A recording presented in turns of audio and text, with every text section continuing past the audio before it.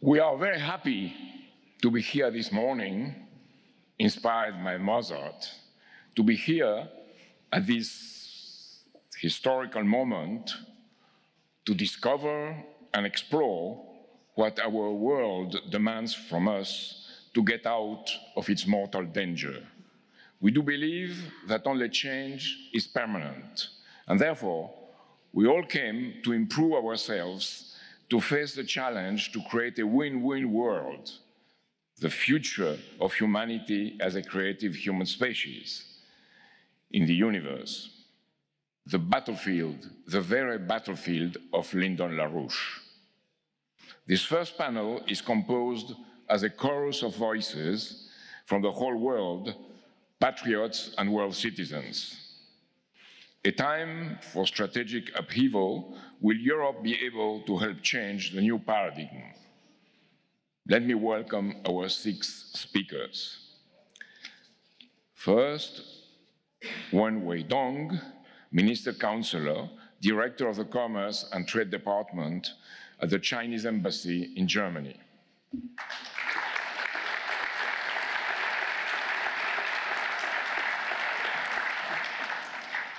Natalia Vitrenko, leader of the Progressive Socialist Party of Ukraine, former member of parliament and presidential candidate. Professor Andrei Ostrovsky,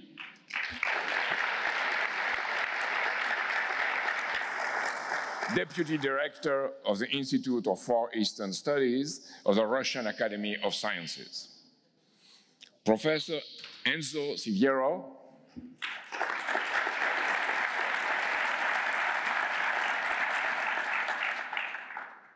eCampus University, Italy, Director. Leonidas Chrysanthopoulos, Ambassador at Honorem, Greece.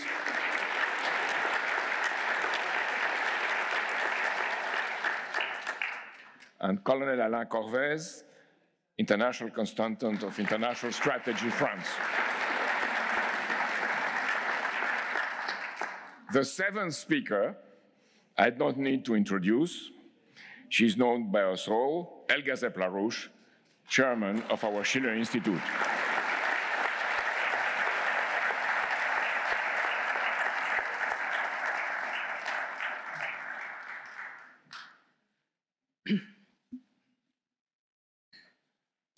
Ladies and gentlemen, dear friends of the Schiller Institute, I cannot open my remarks without addressing the unprecedented events taking place in the United States right now. With the so-called impeachment proceedings, what is happening in that country is actually an attempted coup against the elected president and regime change by the same forces who are conducting the effort of regime change in Hong Kong and in Bolivia. And it is very clear they want to get Trump out of office by all means, and the intention becomes very clear if you look at the testimony of such people as the diplomat Taylor, George Kent, Fiona Hills, and others, who made unbelievable assertions which have absolutely nothing to do with reality. Taylor, for example, lied, saying that President Trump, in collusion with President Zelensky, delayed the delivery of heavy military equipment to Ukraine, and in that way causing many lives, many Ukrainian lives to die by not deterring the Russian aggression. This is a complete upside-down situation. And, if you think in terms of what happened, with the coup in Maidan in 2014, which I think Natalia will speak about or can answer any questions you may have, it is all the more impertinent what George Kent said. He said that the forces opposing Russia in Ukraine are to be compared to the Minutemen of the American Revolution and are like heroes like the Marquis de Lafayette and Baron von Steuben in the American Revolution. Now, this is so absolutely outrageous. This is like 100% the opposite of what this proud tradition of Lafayette and von Steuben was, that one only can call it satanic. If you turn the truth so upside down and you turn it into the absolute contrary, it can only be called satanic. Because the people who committed the coup in Ukraine and who are the enemies of Russia are people in the tradition of Stepan Bandera, the Nazis. And we all remember the infamous words of Victoria Nuland, who said that the State Department spent $5 billion in order to finance this opposition in Ukraine. At the same time, less important but significant for the new spirit in the neocon and neoliberal circuits in the United States, the US-China Economic and Security Review came out with their annual report denying China's statehood by saying that they would call President Xi Jinping no longer president, but they would call him General Secretary of the Communist Party. I mean, this is worse than McCarthyism, and the only good thing is this coup is not yet decided because the coup plotters are under criminal investigation by Attorney General Barr, and they may all up being prosecuted and eventually end up in jail. Now, what is going on in the United States is, as I said, a policy of coup d'etat and regime change as we are seeing it, have seen it in many countries around the world, and what is now happening in Hong Kong and in Bolivia. And if you compare that to what the mass media in Europe are saying, it could not be more incredible in terms of really a kind of, I would almost say, Goebbels-like propaganda. It is very clear that this is showdown time. What is behind all of that is the effort by forces of the old oligarchical paradigm against the emergence of a completely new paradigm in the history of mankind. Now, this conference is devoted to the memory of my late husband, the great statesman, economist, visionary and human being, Lyndon LaRouche, but not as something belonging to the past, but as a solemn commitment to keep his ideas alive and make them spread, since they represent the indispensable solution he has proposed for the existential problems which we as a human civilization are facing today. The solutions he has proposed are absolutely realizable, but they require a completely different mindset than most governments of Europe and populations have today. In order to transform that mindset from one which can only lead to catastrophe to one which is the otherwise easily available solutions can be realized, the understanding of the scientific method of Lyndon LaRouche is absolutely indispensable. It is that method which is the reason why he was the most successful forecaster, and of all the many examples where he was right and all of his critics were wrong, let me choose maybe one of the most far-sighted examples. In August '71, when President Nixon destroyed the Bretton Woods system by replacing the fixed exchange rate system with one of floating exchange rates, he said prophetically, if this trend in monetary policy is continued, down the road, it will lead to the danger of a new depression and fascism, or a just new world economic order. And we are exactly at that point today. Now, that trend he warned of was continued.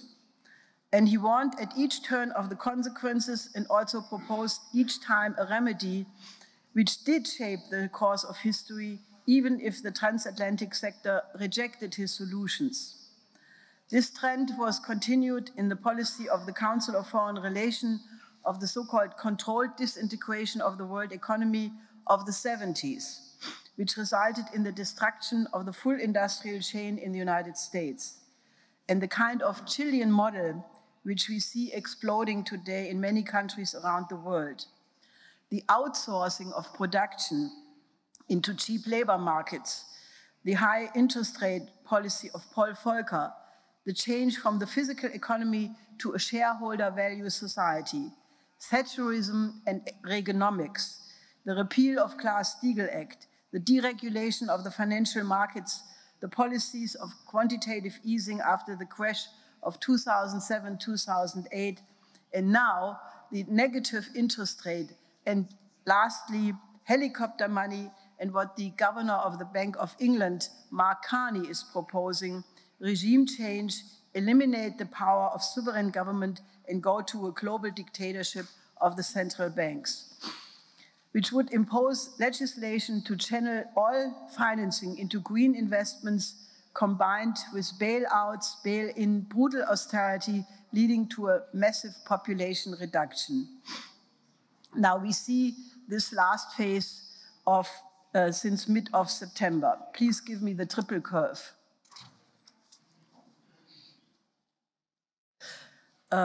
This is a pedagogical graph which Lynn developed in '95, which shows you at the point where the financial aggregates are going completely out of control. According to the latest figures of the BIS on the over-the-counter derivatives, notional amounts of those derivatives rose by 20% since 2018 till June of this year to 640 trillion. And they are generally at least twice that official figure, as compared to an increase of global trade of 3% and a BIP of 2.9%. According to the Federal Reserve data quoted by the blog Economica, the Fed's assets increased by 300 billion to 4.04 trillion since September 17th.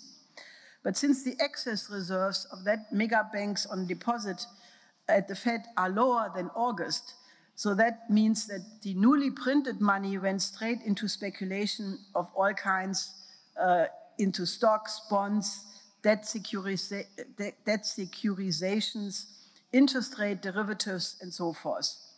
So therefore, Ben Bernanke's claim that quantitative easing would only build up excess bank reserves, assuring it would never cause hyperinflation, was clearly a lie.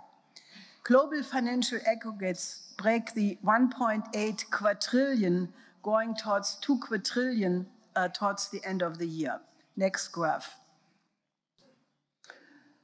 So you can actually see that we are at a point, 2008, this peaked, then you had the crash, and now we are actually at the same level, but going actually beyond.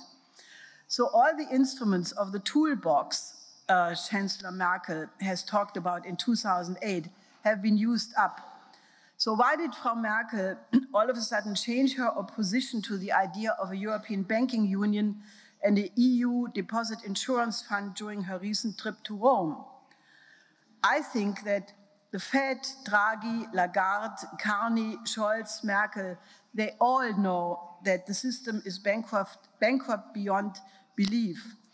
But they are Betonköpfe, troglodytes, as Jamie Dimon just demonstrated in an imitation of Erich Honecker, who said on the 14th of August of 1989, when he was talking about socialism to stay around for another 1,000 years, the US economy is the most prosperous economy in the world has seen, and it's going to be very prosperous for the next 100 years.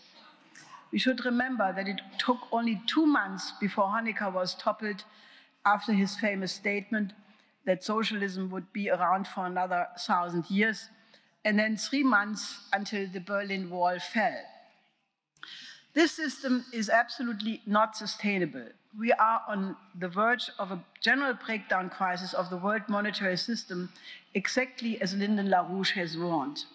We are at the point he predicted in 1971, depression and fascism, or a just new world economic order. And you see right now a rebellion worldwide in the form of mass demonstrations against these policies in Chile, Haiti, Iraq, Pakistan, Lebanon, the German farmers, that you had, then you had the election victory of President Fernandez and Vice President Kirchner in Argentina against these neoliberal policies on the one side, and a replay of the State Department-supported Maidan coup against President Evo Morales because he dared to follow the Chinese example of lifting the population out of poverty with the help of scientific progress and even attempting to leapfrog to the most advanced technologies.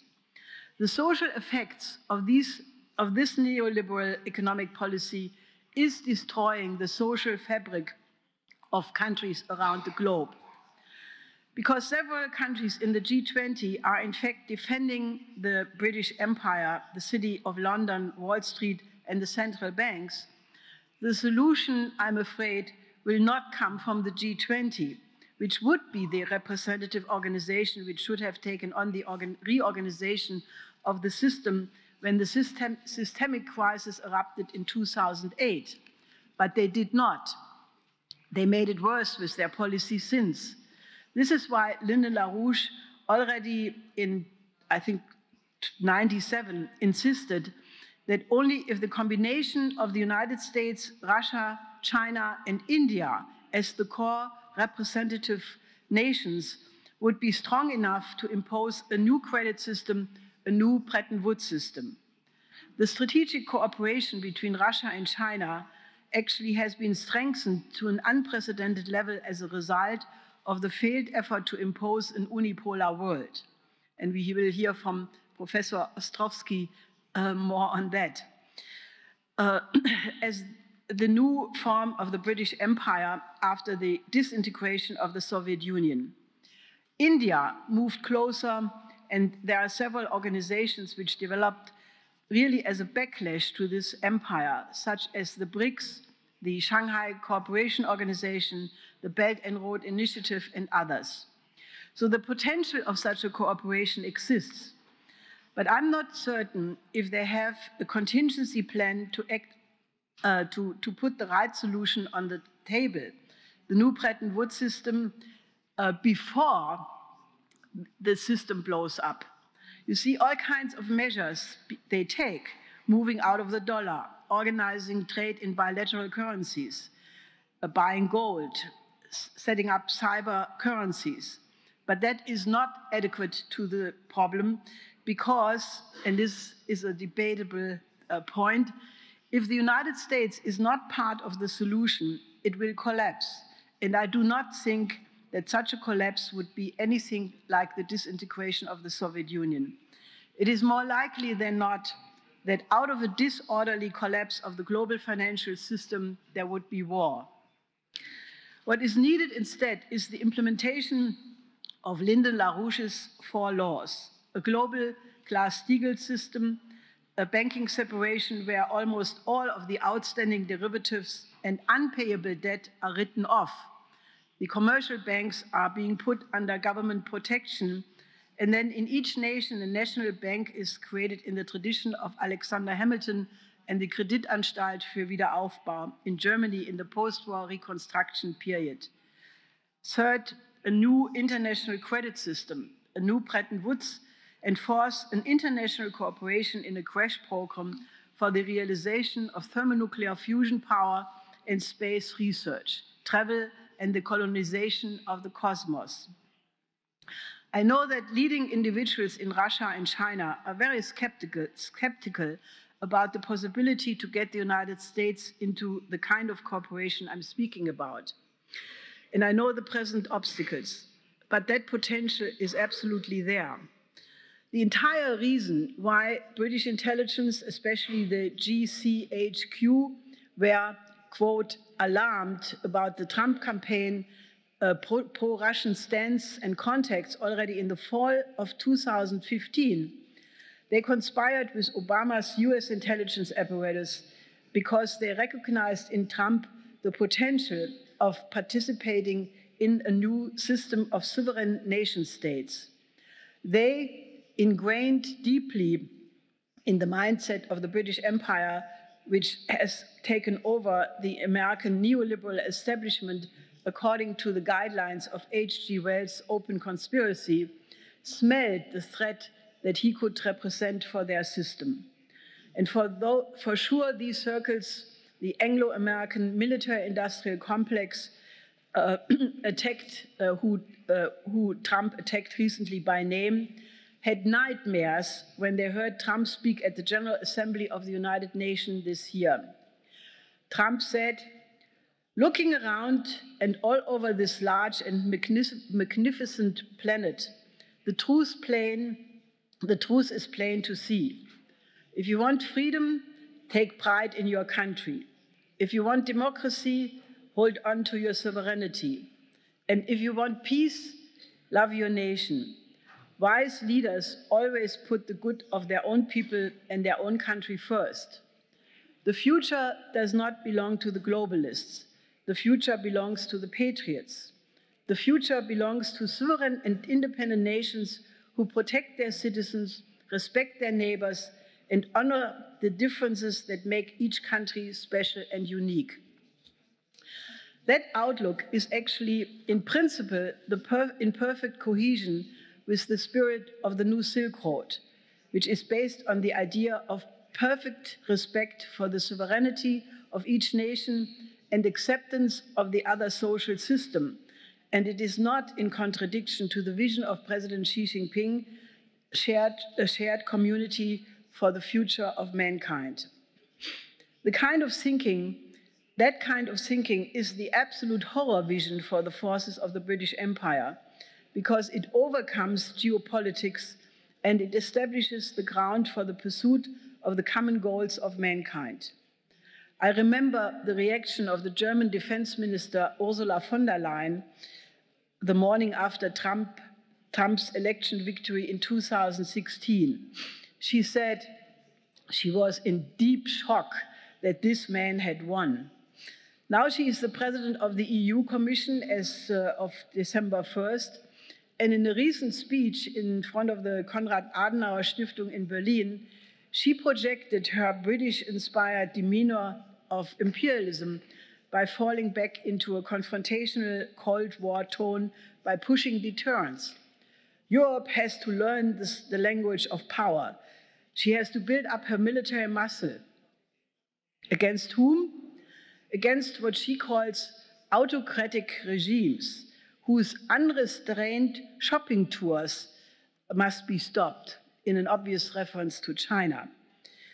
She also wants to put forward a Green New Deal in the first 100 days of her office and push taxation on CO2 emissions so high that people change their behavior. With other words, at a point when Merkel is turning over the last remnants of sovereignty about the own economy to the EU, to the total detriment of the German population, von der Leyen intends to impose a green economic policy which will destroy any industrial economy in Europe for reasons elaborated by Lyndon LaRouche and which we can take up in the discussion. In light of the pending financial economic catastrophe, it is as lunatic as unfeasible when Annegret Kramp-Karrenbauer announces that she wants to send the Bundeswehr into the Pacific as a counterforce to China, as she recently declared at the Bundeswehr Academy in Munich, fitting perfectly with the Cold War outlook expressed in the Indo-Pacific Strategy Report of the US Department of Defense of June 1st of this year.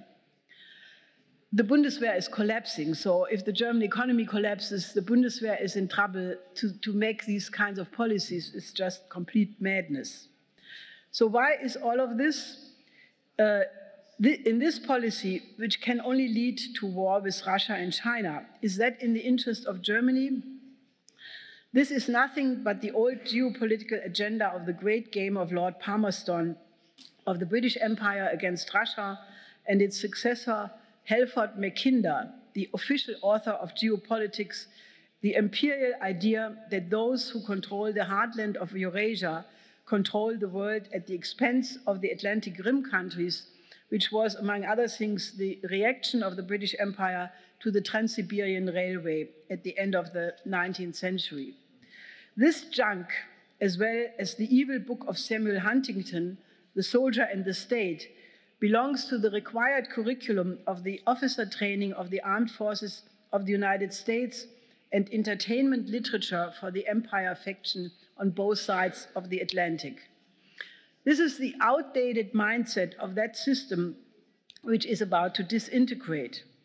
It is the backward-oriented geopolitical thinking that relations among nations is a zero-sum game, and what the proponent of that system mean when they insist on a, quote, rules-based order instead of the international law of the UN Charter, they really mean the justice of the Trasimachos of Plato's Republic, that the rules which define the advantage of the stronger must prevail, and that therefore the dominant role of that power must be maintained. Since President Xi Jinping put the new Silk Road on the agenda in 2013 in Kazakhstan, a program which is in complete cohesion with the development programs Lyndon LaRouche has worked on since the beginning of the 70s, a very different model of international relations has been established. The BRI has developed into the largest infrastructure program in history ever. About 157 nations and 30 large international institutions are participating in this project, which basically intends to replicate the poverty alleviation program successfully implemented in China and in other developing countries.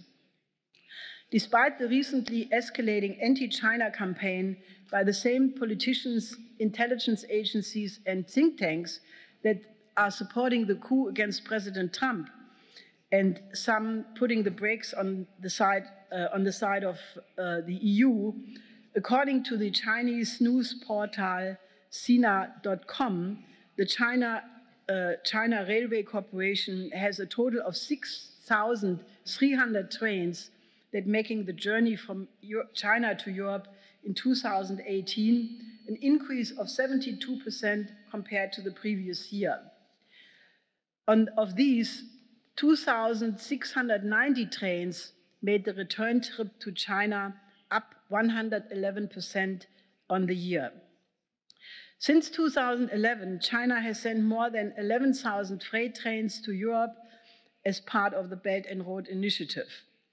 A total of 65 freight rail routes have been opened between Chinese cities and 44 cities in 15 European countries in select routes. Next graphic. Compared to practically none 10 years ago. The most frequented route is Chongqing-Duisburg, with now 39 trains arriving in Duisport every week. Among the cities served in Europe, served by freight trains from China, are Duisburg, Hamburg, Nuremberg, Lyon, Madrid, Vienna, Prague, Trieste, Budapest, Tilburg, and especially Duisburg has served as a central hub for rail freight in Europe, with many destinations reached from there. Next graphic, that's the left one. In addition to rail freight coming from Europe, from China directly on land, freight is also handled on rail routes going into the European landmass from the European seaports, of which presently Piraeus, Rotterdam, and Hamburg are the most important ones in terms of seaborne containers arriving from China. So rather than opposing the BRI, European nations and the United States should take up Xi Jinping's offer of a win-win cooperation, not only on a bilateral basis, but especially joint operations for larger projects, such as the economic reconstruction of Southwest Asia, the industrialization of Africa and Latin America, and not least, the modernization of infrastructure in the United States and Europe. To address the immediacy of the danger of a blowout of the financial system, it must be done exactly what LaRouche has demanded since decades. A new system must be adopted by the US and European nations, which repudiates all the post-71 changes in the global financial, monetary, and trade policies, which I mentioned in the beginning, and they must suddenly adopt a new credit system, a new Bretton Woods system of fixed exchange rates. Like the old Bretton Woods system, which Churchill and Truman had distorted Franklin D. Roosevelt's intention to end colonialism, it emphatically must include long-term credit with low interest rates for the industrialization of the developing sector. The fact that China, Russia, and India, and many other countries are cooperating already with the BRI does create the setting where such a change is absolutely feasible. If President Trump, who has rejected the British doctrine of geopolitics, can beat back the coup in process against him, and if Attorney General William Barr continues with his criminal investigation of the coup plotters, the fact that there is a US president who embraces the principle of sovereignty and patriotism will represent the kind of path for Europe to align with the perspective of a Eurasian economic integration from Vladivostok to Lisbon, mentioned by President Putin recently again. For this to happen, it requires the kind of shift in the mindset of a significant part of the population in the United States and Europe, which goes to the essence of the life work of Lyndon LaRouche. It requires a rejection of the underlying axioms of thinking of the oligarchical model and replace it with the notion that man is set apart from all other species by a quality of mind which can be most easily called cognition.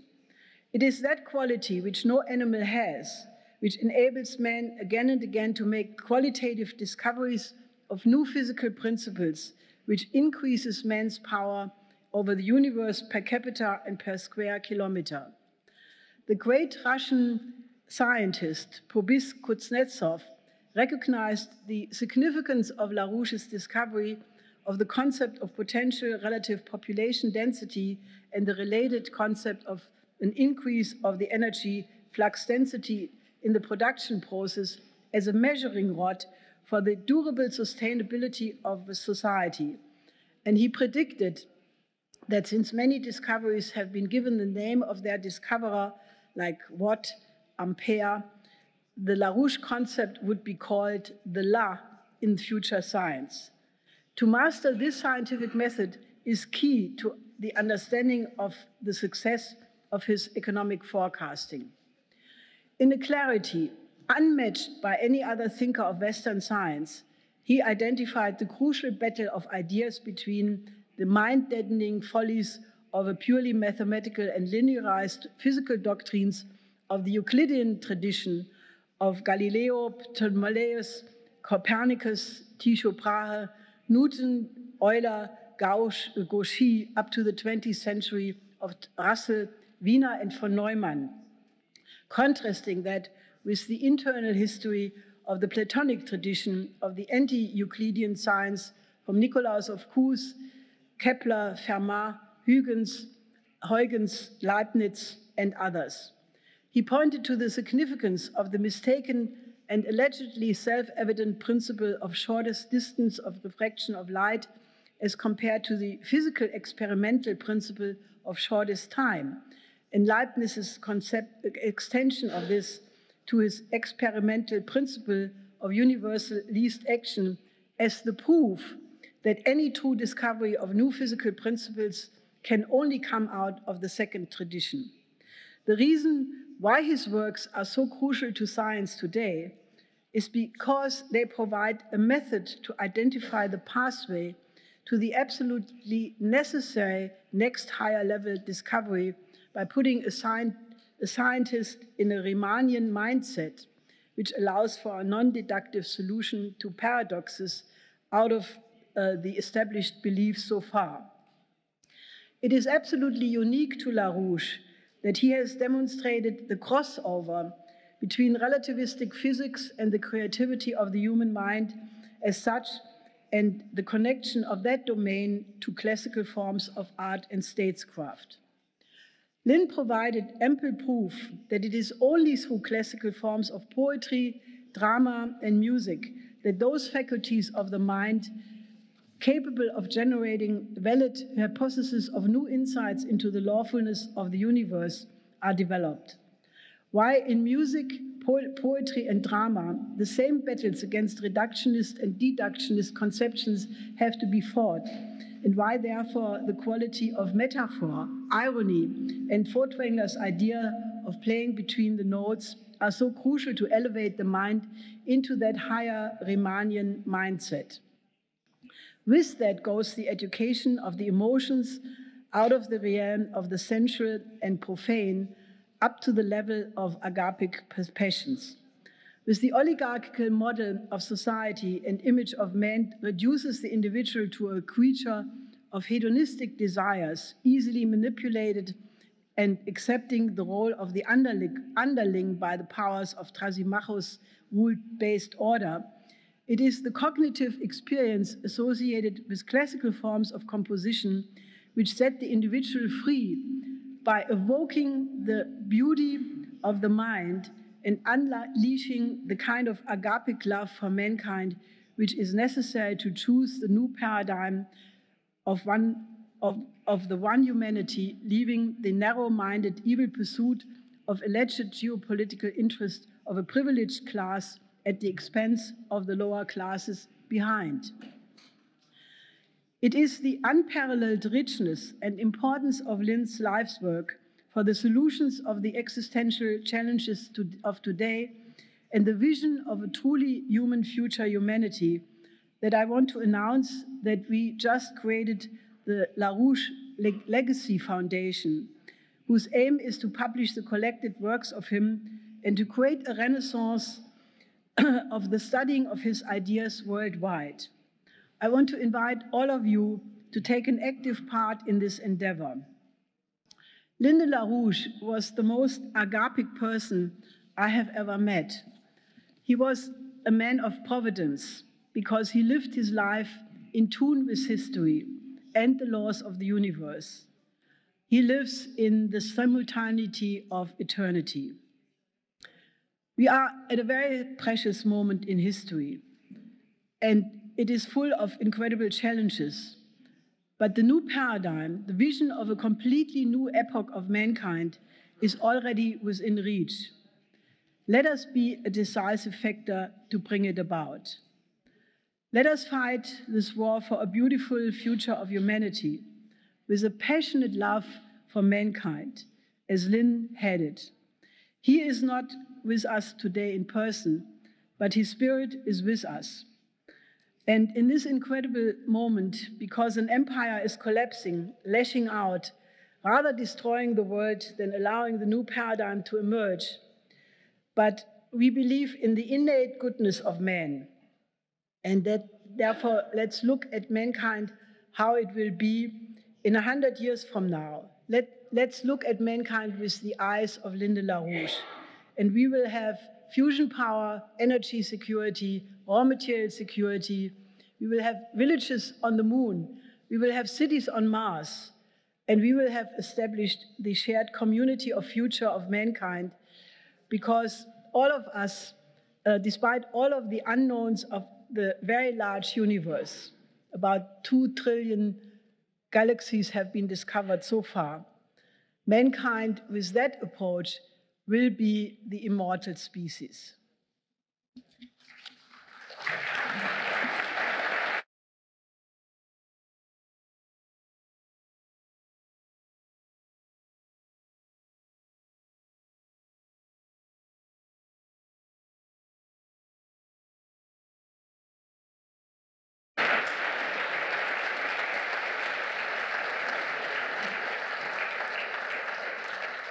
We are going to show now a video with Lyndon LaRouche.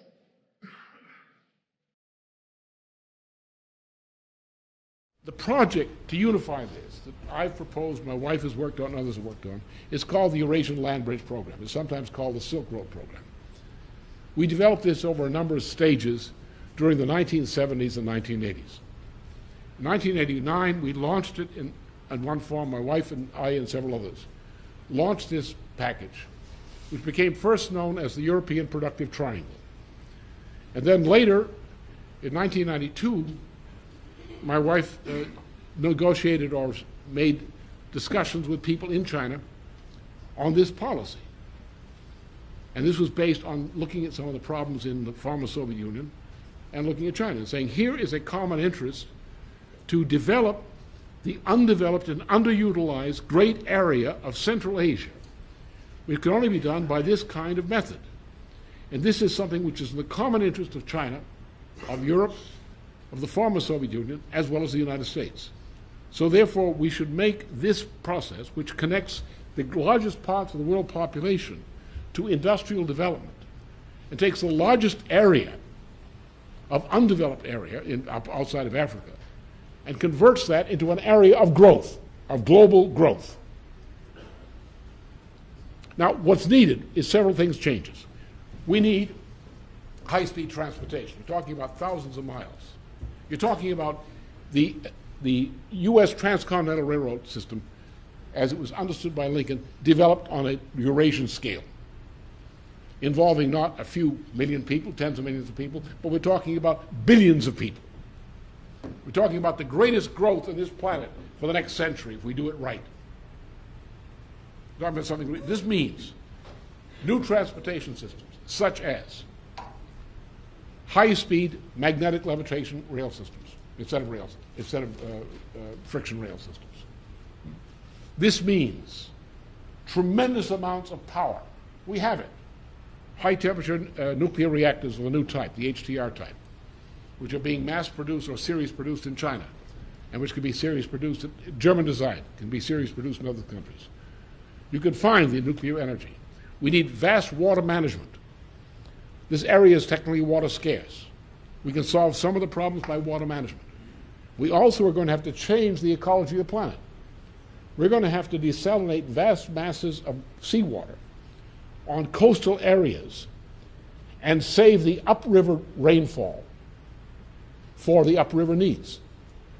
We're going to have to mine fresh water, mined from oceans, as well as managed from rivers, into areas which are deserts, like the great deserts of the Central Asia. We're going to have to do the same thing with Africa. And that's what's needed.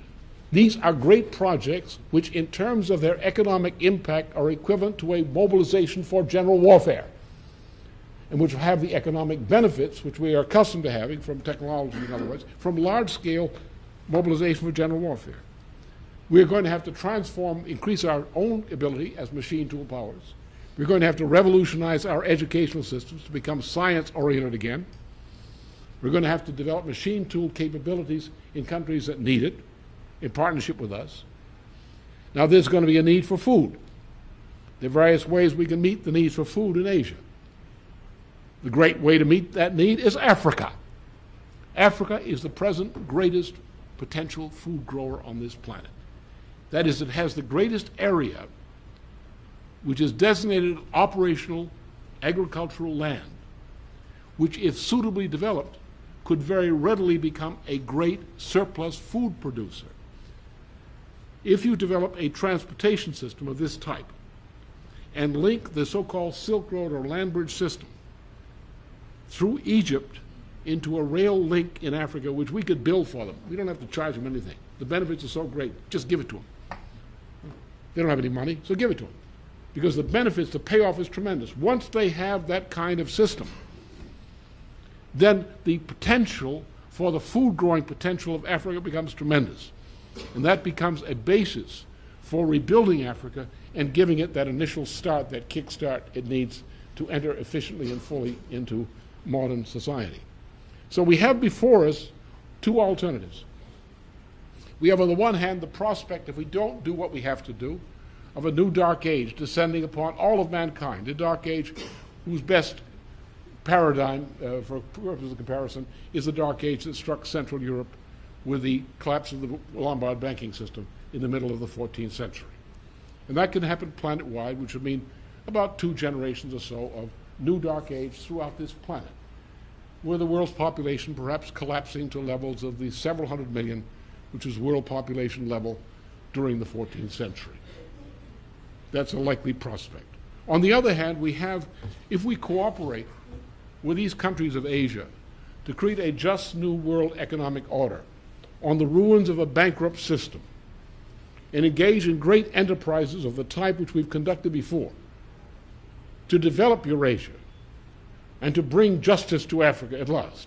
If we do these things, then the 20th century can be the brightest century of human existence. Because by these means, by bringing people to this process, we have the opportunity to establish as universal a principle which is universal. The principle that all persons, man and woman, are each made in the image of God and must be afforded a condition of life in society, an opportunity, which is consistent with a being of such qualities, and to develop and perfect our political systems to bring them into accord with that objective. This next century can be the most glorious in the existence of mankind to date, or it can be the most awful. The decision lies now with us in 1988. Can we summon the leaders and the leadership to do what many people still at this moment would consider unthinkable? To maximize the risk rather than spreading and minimizing it. And by maximizing the risk, as the great commanders in warfare, to win the war, whereas those who minimize the risk are sure to lose it. Thank you. So I call our next speaker,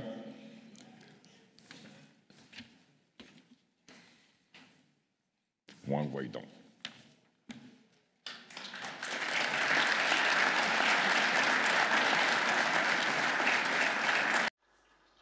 Ich muss hier auf Englisch, ja?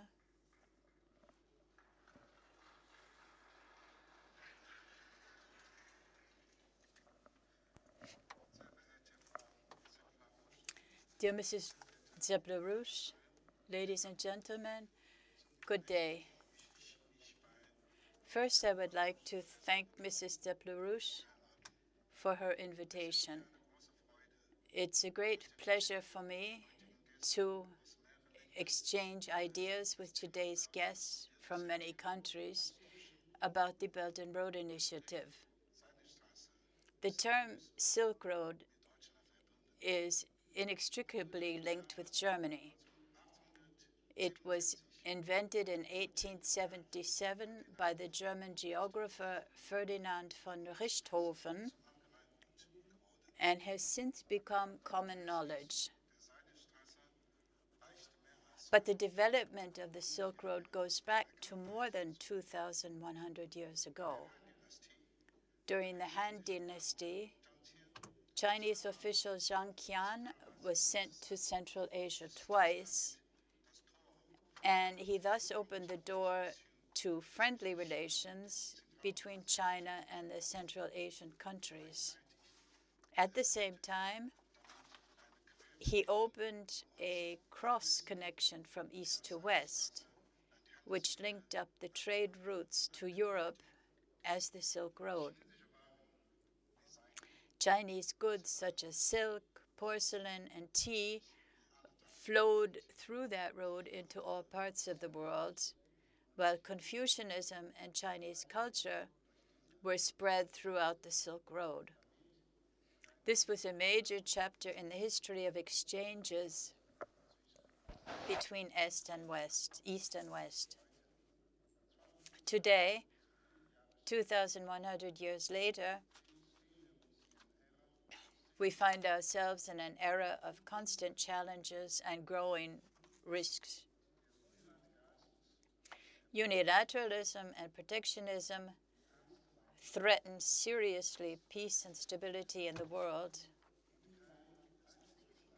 and no single country can be spared.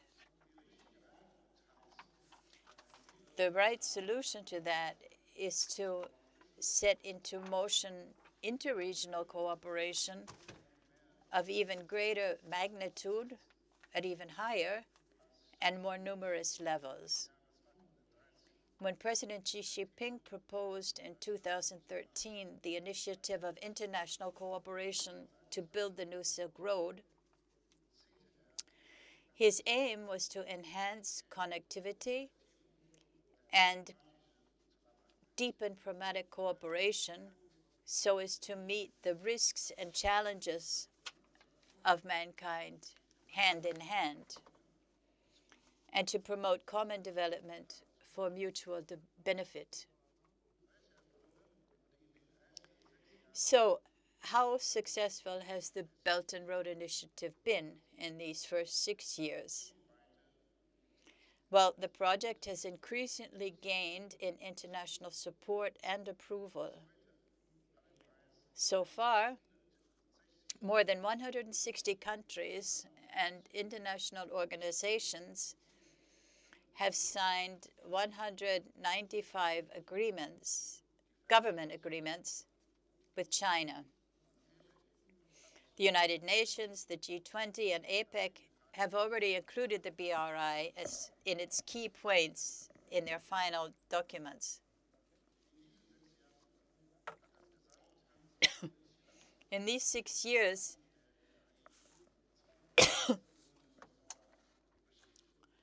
there have been more than $6 trillion in trade with countries in the BRI, and more than $990 billion in direct investments into the countries concerned. And many cooperations have been set up locally at the same time. So with that, the BRI has provided a new platform for international trade and investment, and created new leeway for the growth of the global economy. In these 6 years, China, together with the participating countries, has founded 82 industrial parks, and they have brought the host countries more than $2 billion in tax revenue and created about 300,000 jobs. That cooperation has improved the living conditions of the local populations and created a better business climate and more development opportunities. According to a World Bank report, once all the transportation projects of the BRI have been completed, trade should increase by 2.8 to 9.7%, and 7.6 million people will have been freed from extreme poverty. So these accomplishments show clearly that although the BRI began in China, its positive effects have radiated throughout the whole world. Now, as concerns the cooperation between China and Germany, both countries have already reaped tremendous benefits from their first early successes. In spite of criticism from government circles and from the EU, they have been very well received by other countries.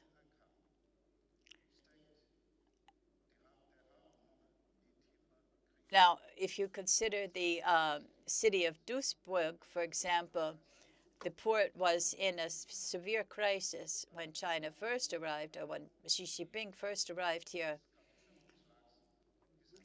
But in the meantime,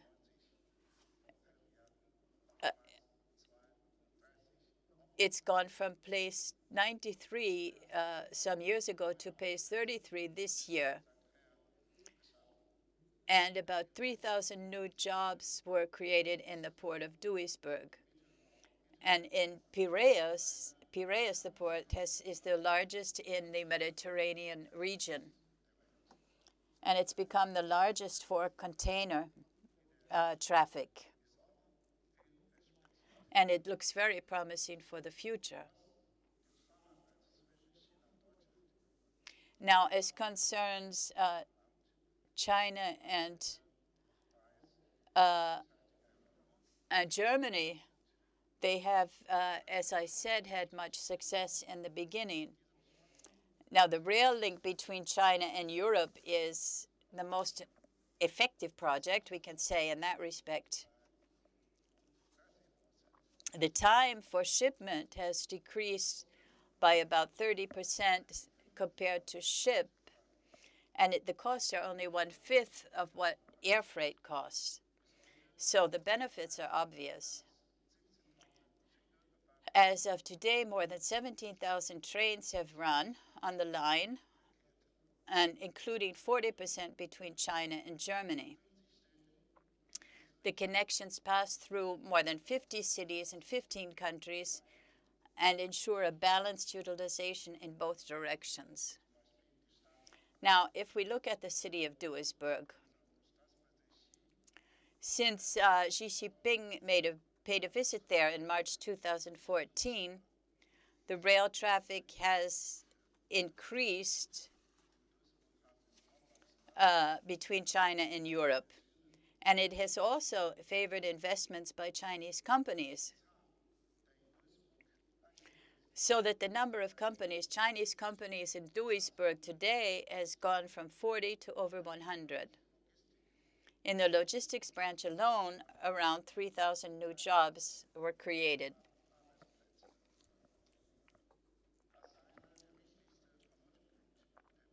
Another very important hub of the BRI is the city of Hamburg.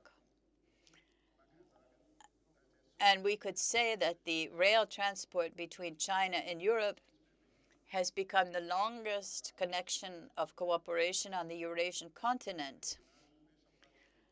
And it's given new impulse to regional economic growth.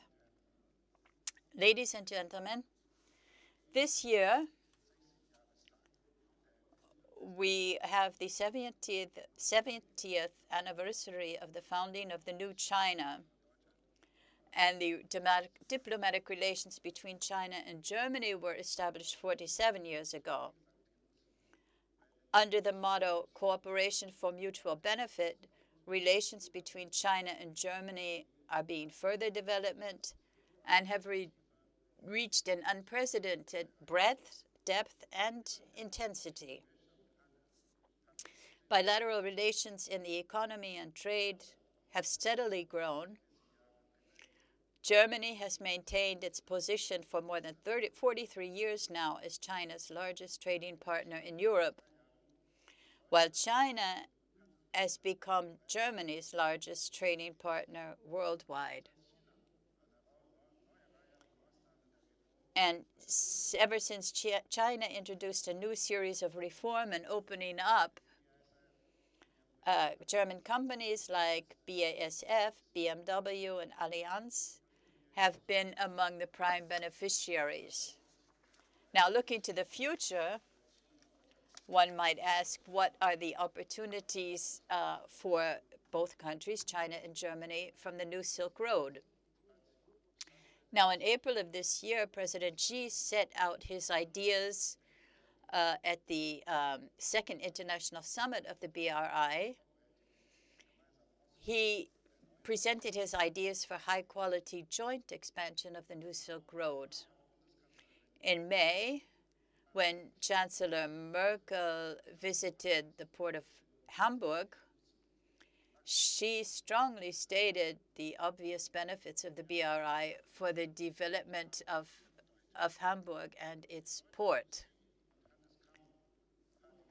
The German Chamber of Commerce and Industry has listed the BRI as a priority, and it promotes, works toward a better understanding of the huge opportunities for German companies.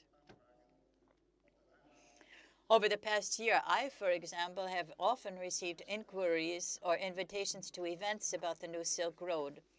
So the interest is constantly on the rise. If we look to the third decade of the 21st century, the BRI will enter into a third phase, a new phase, in which China and Germany or Europe will be able to further expand their cooperation. First of all, that means to help define the rules. Germany is a founding member of the Asian Infrastructure and Investment Bank, the fourth largest shareholder, and the largest non-regional investor. In the framework of the AIIB, Sino-German cooperation as jointly financed projects has proven to be extremely fruitful. So Europe, including Germany, is one of the leading voices and forces in establishing rules and standards for the cooperation. So they have steadily improved, and they will continue to do so in the future. And Germany will, of course, be invited to take part and to make a contribution. Secondly, it means opening new markets, third markets. Many German companies have already begun to capitalize on cooperation with third countries. For example, Siemens and Voith have opened overseas markets together with more than 100 Chinese companies. The port of Duisburg is actively involved in setting up an industrial park, Sino-Belarusian industrial park, and is negotiating greater logistical cooperation with Chinese companies. Working together in third markets is a model for the kind of international cooperation characterized by openness, tolerance, pragmatism, and effectiveness. It embodies, in fact, the golden rule of the BRI, which is be part of the discussion, be part of the design, and the benefits. And moreover, it helps the parties involved to unleash new driving forces through the effects of synergy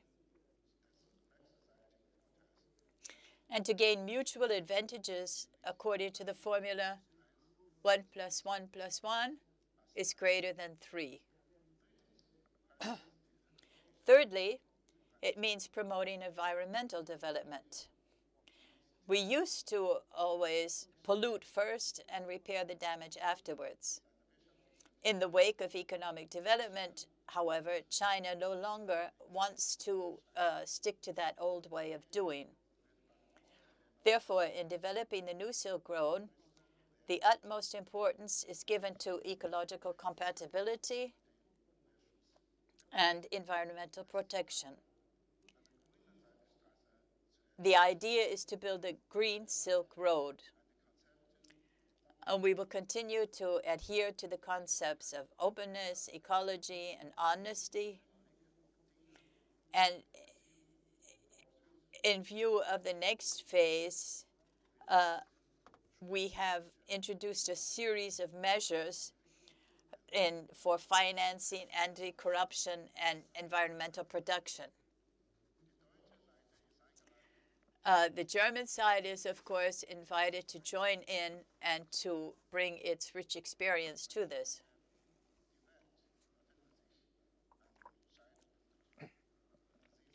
The world is now at a crossroads, and it must make a choice. Do we want walls or bridges? Multilateralism or unilateralism? The joint development of a new Silk Road is there to support an open global economy and worldwide partnerships. But despite the great interest economically, the official position of the EU and some Western European governments remains reserved, if not negative. The mainstream media and the so-called think tanks always consider the initiative critically and are often full of fake news.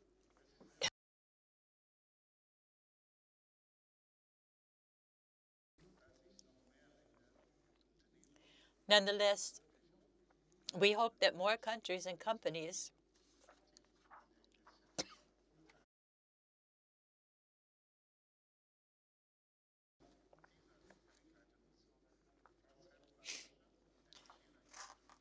in conclusion,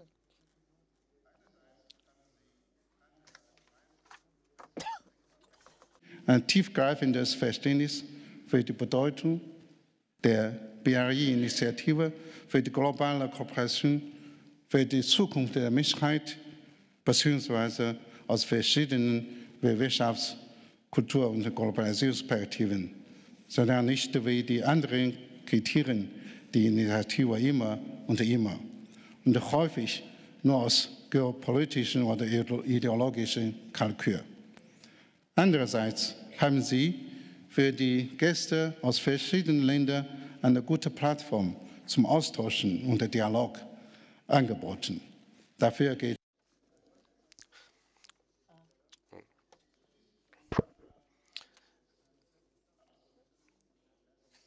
Finally, I wish all the best to the present friends.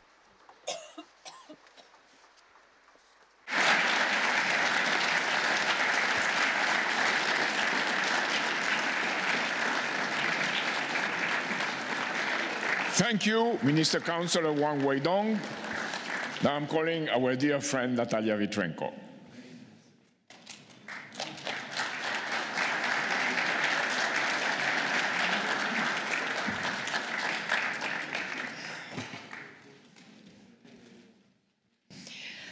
Уважаемые делегаты конференции, будущее человечества. Дорогие делегаты, so dear delegates and dear Helga LaRouche, and it's a great honor for me to speak to this conference about the role of LaRouche's teachings for solving the problems of the world as a whole and particular continents, Eurasia, or specific countries like Ukraine. This is my first address to a Schiller Institute conference since the death of the patriot of planet Earth, outstanding person, the world-renowned economist, philosopher, and political and public figure, Lyndon LaRouche. I am proud that for nearly a quarter of a century, in various forms, I was able to listen to the great LaRouche, to see him at conferences where we could discuss social, economic, and geopolitical processes, as well as to spend time at the home of Lynn and Helga, a family living at a very high intellectual level. I am grateful that I was able not to only be acquainted, but to be friends with these unique people. The great Lynn has left us, but his teachings, the powerful light of his ideas remain.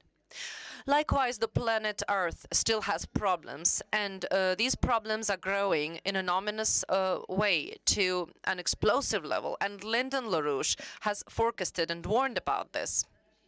In particular, at the Forum for the Unity of Europe, How to Restore Trust, which was organized in January 2019 in Moscow by the International Slavic Academy of Sciences, Education, Arts and Culture, in my lecture, Towards a United Europe Through a Paradigm Shift, in the search for solutions to problems of modern Europe, I utilized the ideas of Nicolas of Cusa and Vladimir Vernadsky and Lyndon LaRouche, which is published in the journal The Slavs this year. And the analytical methodology is extraordinarily important because it is scientific and has been confirmed in practice. I do not know of any other scholar in the world who could forecast financial crisis as precisely as Lynn did, both in the world economy as a whole and in individual countries. I believe that the works of Lyndon LaRouche on the methodology of economic studies, as well as his specific proposals for changing the nature and the role of the international institutions that determine the existing world order, and his proposals for reorganizing the world and creating an entirely different world order, should be a separate subject for study by students at all leading universities in the world. The precision of LaRouche's forecasts and his meticulous treatment of the problems of national economies are clearly demonstrated in the case of my country, Ukraine. Ukraine was one of the most advanced republics of the former Soviet Union. Recently, just in 1991, it was a prosperous and progressively developing country. The Ukrainian Soviet Socialist Republic was among the top 10 countries of the world and had GDP that was greater than Portugal, Argentina, Poland, and Ukraine was among the top 6, I repeat this, 6 countries in the world possessing full cycle production capacities for making aircraft, and had highly advanced modern shipbuilding, diesel engine building, automobile including buses and missiles, and agricultural implemented industries. We had no unemployment. We had skill training growth and labor force growth, and in June 1992, Ukraine joined the International Monetary Fund and agreed to implement all the conditionalities dictated by the IMF for credits that were issued. And Vladimir Marchenko and myself arrived to the Schiller Institute conference in Washington in February 1995, and reported that a discussion was underway in Ukraine about a government reform program which the parliament was to approve. And Lynn and Helga were not indifferent to the inevitable catastrophe facing our country. And at that time, we represented the Socialist Party of Ukraine, SPU, and Alexander Moroz, its leader, was Speaker of the Parliament. And our socialist fraction and him personally determined the reforms in Ukraine, especially insofar as Ukrainian economists and economic managers were torpedoing the IMF's monetarist colonial prescriptions within the country, especially supporting LaRouche's theory of physical economy and advocating a policy under which the development of material production would be decisive. First, the Schiller Institute sent its representatives, Michael Witt and Dennis Small, to Ukraine. And I'm very happy to see Dennis Small 24 years later after that first meeting of ours. And in May 1995, Dennis Small and Michael Witt met the party activists of Ukraine, the SPU, and in June 1995, Lyndon and Helga were in Kiev, where a meeting was arranged between them and the Speaker of the Parliament. And as a participant of that meeting, I witnessed how convincingly and in what a well-argued fashion LaRouche urged Moroz not to accept the IMF loans and to refrain from implementing reforms according to the IMF recipes. Unfortunately, Moroz's moral qualities and intellectual level prevented him from taking the advice of the great American economists and scientists, just as LaRouche has warned, the Ukrainian catastrophe became irreversible, even though we had a chance, a real historical chance, to prevent this terrible destruction of the economy and the impoverishment and dying out of the population.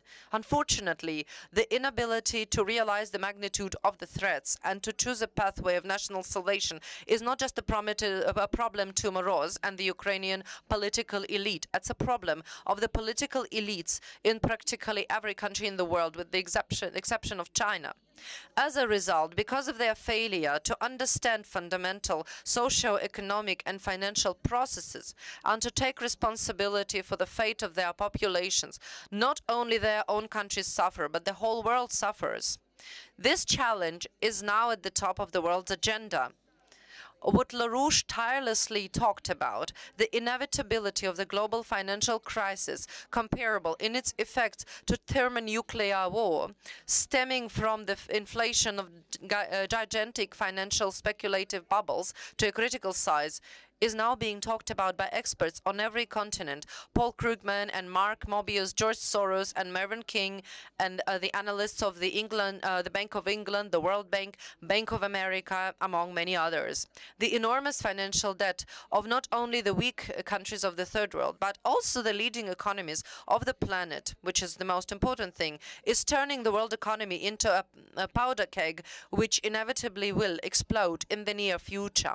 According to data from the US Central Intelligence Agency, the American debt in 2019 was $23 trillion, which is 135% of their GDP. Japan has a debt of $13 trillion, which is 295% of their GDP, and UK has a $2.7 trillion debt, while the World Bank stated that the maximum permissible debt level for a country was 77% of GDP. But let us return to Ukraine. Ukraine fully implemented all of the IMF's demands. The state sector of the economy was dismantled with mass privatization, and the National Bank was no longer subordinated to the government, and a system of commercial banks was established, within which the smallest banks are regularly shut down. Simultaneously, we had the deregulation of prices, the currency exchange rate and foreign trade, and all conditions were created for the formation and enrichment of a Ukrainian oligarchy. Another boost to their capital was the cheap labor model imposed by the West, based on an artificial understatement of the official minimum subsistence level of income, which was set at only 20 to 25% of the real cost of living, which in turn led to meager wage and pension levels and pitifully low social benefits. Macroeconomic stability was evaluated exclusively by the reduction of the budget deficit through cuts in funding for healthcare and education, and for culture and sports, and through constant increases in utility rates justified by the mantra that they needed to be raised to market levels, and that the government should be removed from any regulation of prices in food, medicine, and vital necessities. And all of this led to a constant understrained rise of the cost of living. And the great majority of the population was deprived of the ability to cover the cost of living with their income. So it is no surprise that Ukraine ranks last out of all 42 European countries in purchasing power of the population. These statistics were published in October 2019 in the study Purchasing Power Europe 2019 by the data analysis company GfK. On average, the GfK, an income of a resident of Europe in 2019 is 14,739 euros, while the average Ukrainian has an income of eight times less.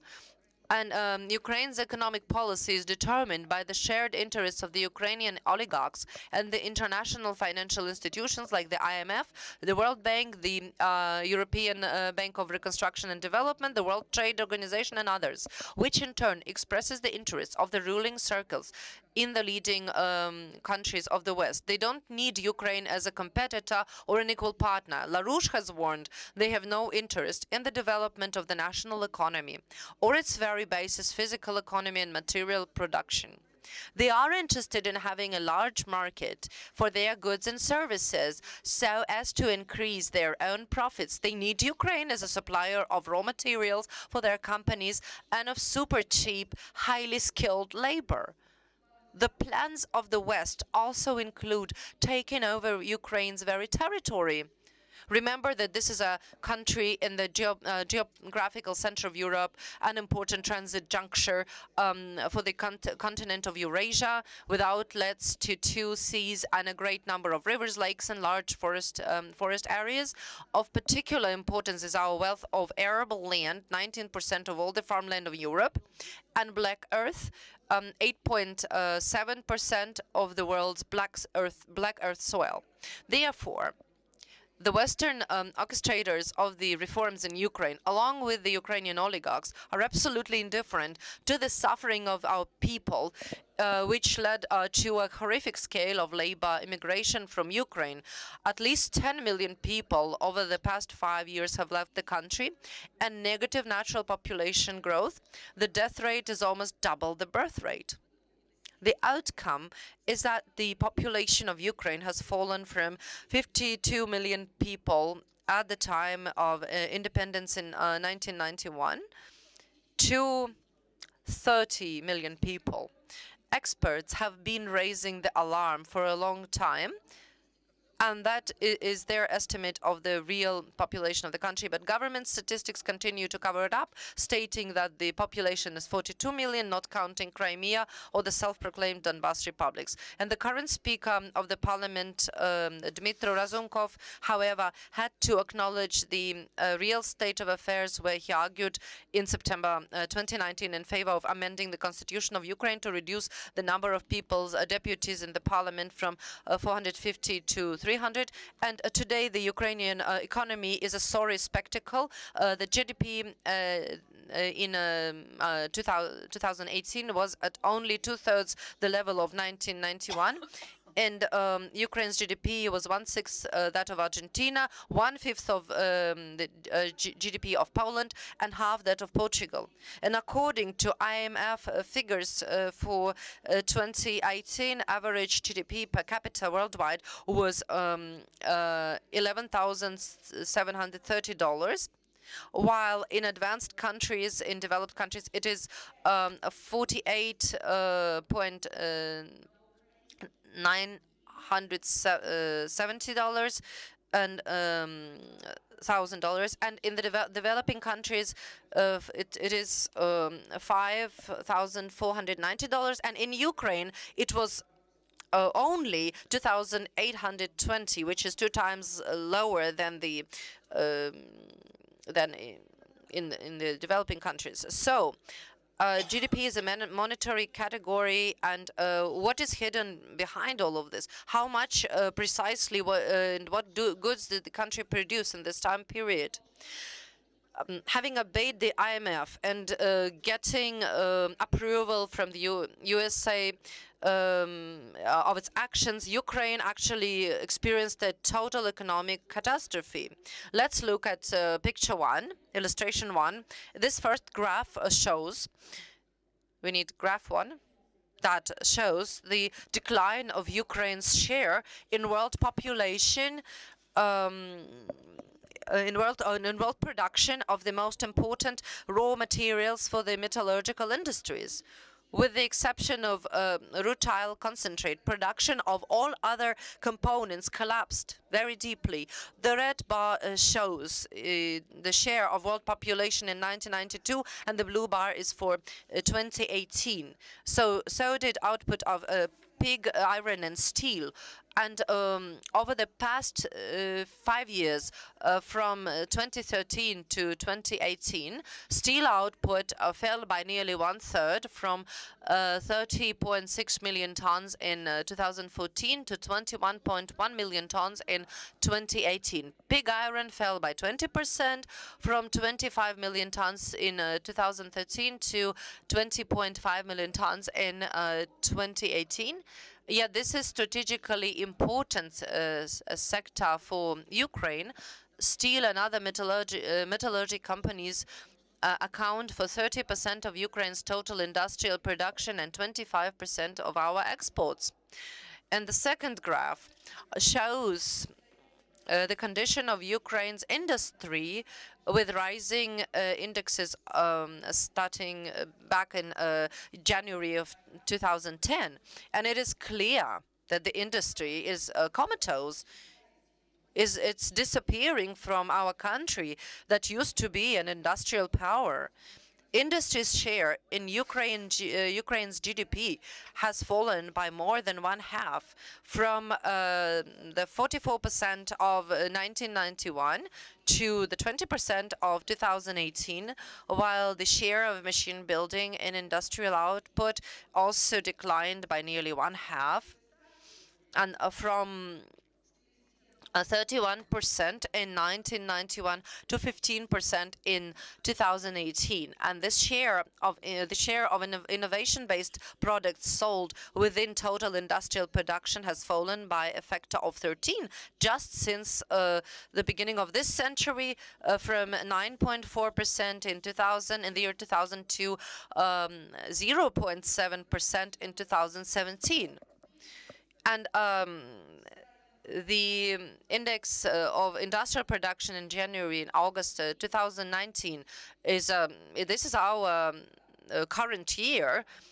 All of the industrial production as a whole is continuing to collapse. Over the past 8 months has fallen by 9%, and the overall amount of decline happens in machine building and energy sector. With over past 5 years, we have seen a 1/4 decline from the 200 billion kilowatt hours in 2013 to 150 billion kilowatt hours in 2018. I will give you another couple of figures from machine building. In 1991, our leading aircraft manufacturer Antonov produced 250 airplanes, but this year, in 2019, they have not produced a single airplane. 10 years ago, Ukraine managed to produce 423,000 automobiles, but a decade later now, the number is only it's like 50 times less. The figure is 8,600. And other figures also.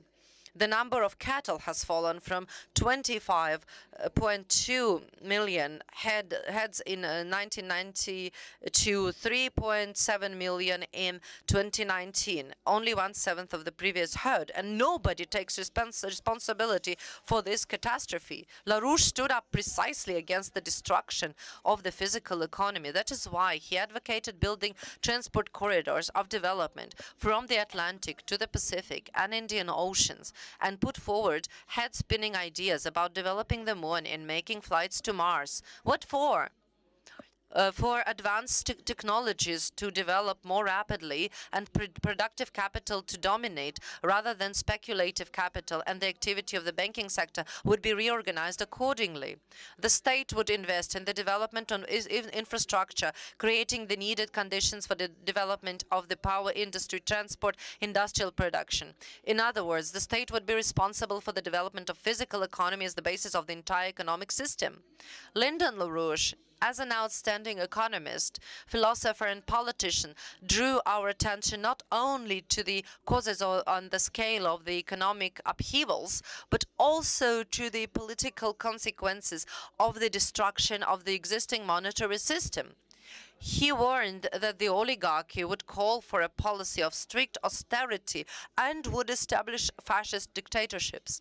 Therefore, it was essential that progressive humanity defeat the oligarchy and free ourselves once and for all from that parasitical system. And now all mankind has seen the rebirth of fascism and Nazism in Ukraine. I spoke about this openly at my press conference in the European Parliament on February 26 in 2014, immediately after the coup d'etat in Ukraine, in Kiev. Once again, I want to thank our co-thinkers from the Schiller Institute, both many of you are here today, both for organizing our trip to Europe at that time and for organizing that press conference. The further development of events completely confirmed our assessment. It was the Nazi, Russophobic coloration of the Euromaidan that led to the loss of Crimea and set the stage for the fighting in Slavyansk and the monstrous attack on the anti-fascists in the Odessa House of Trade Unions, and brought on the fratricidal war in the Donbass. This was a war that continued for 5.5 years and took the lives of over 13,000 lives, and including civilians, women, old people, children. Hundreds of thousands have been wounded or psychologically traumatized.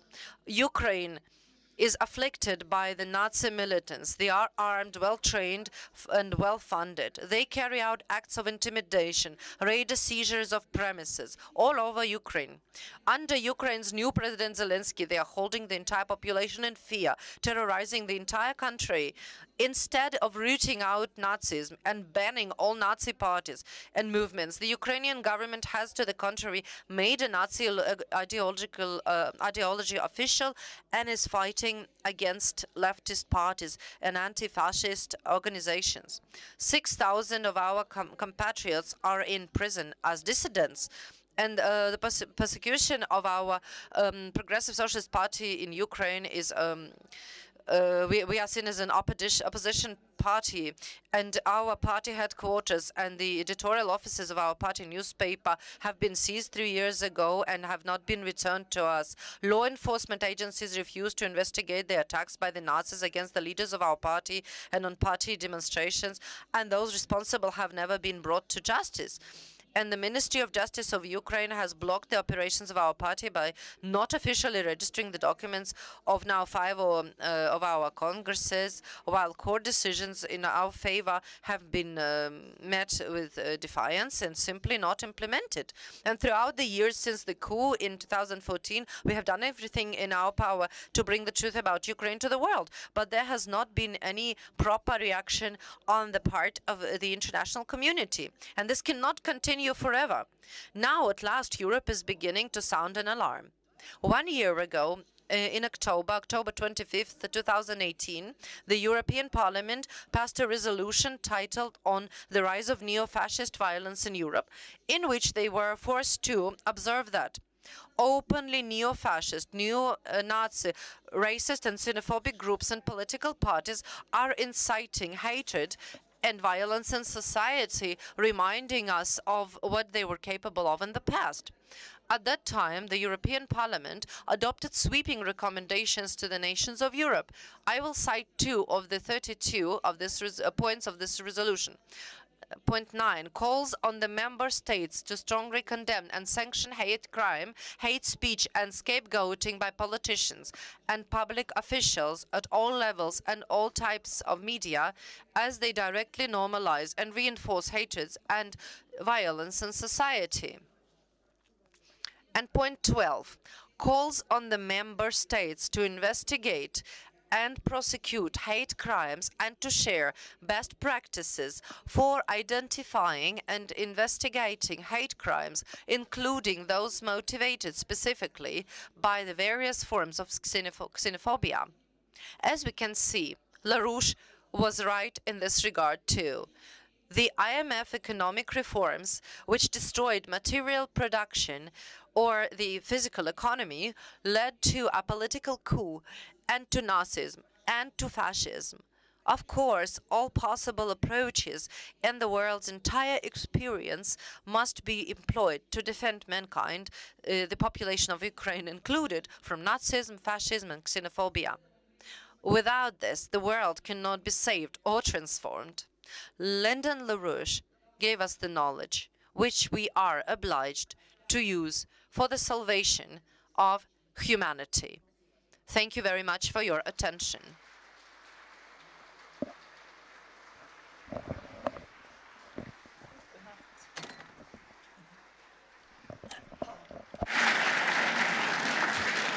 Thank you, Natalia Vitrenko. Now I'm calling Professor Andrei Ostrovsky. Come to the podium.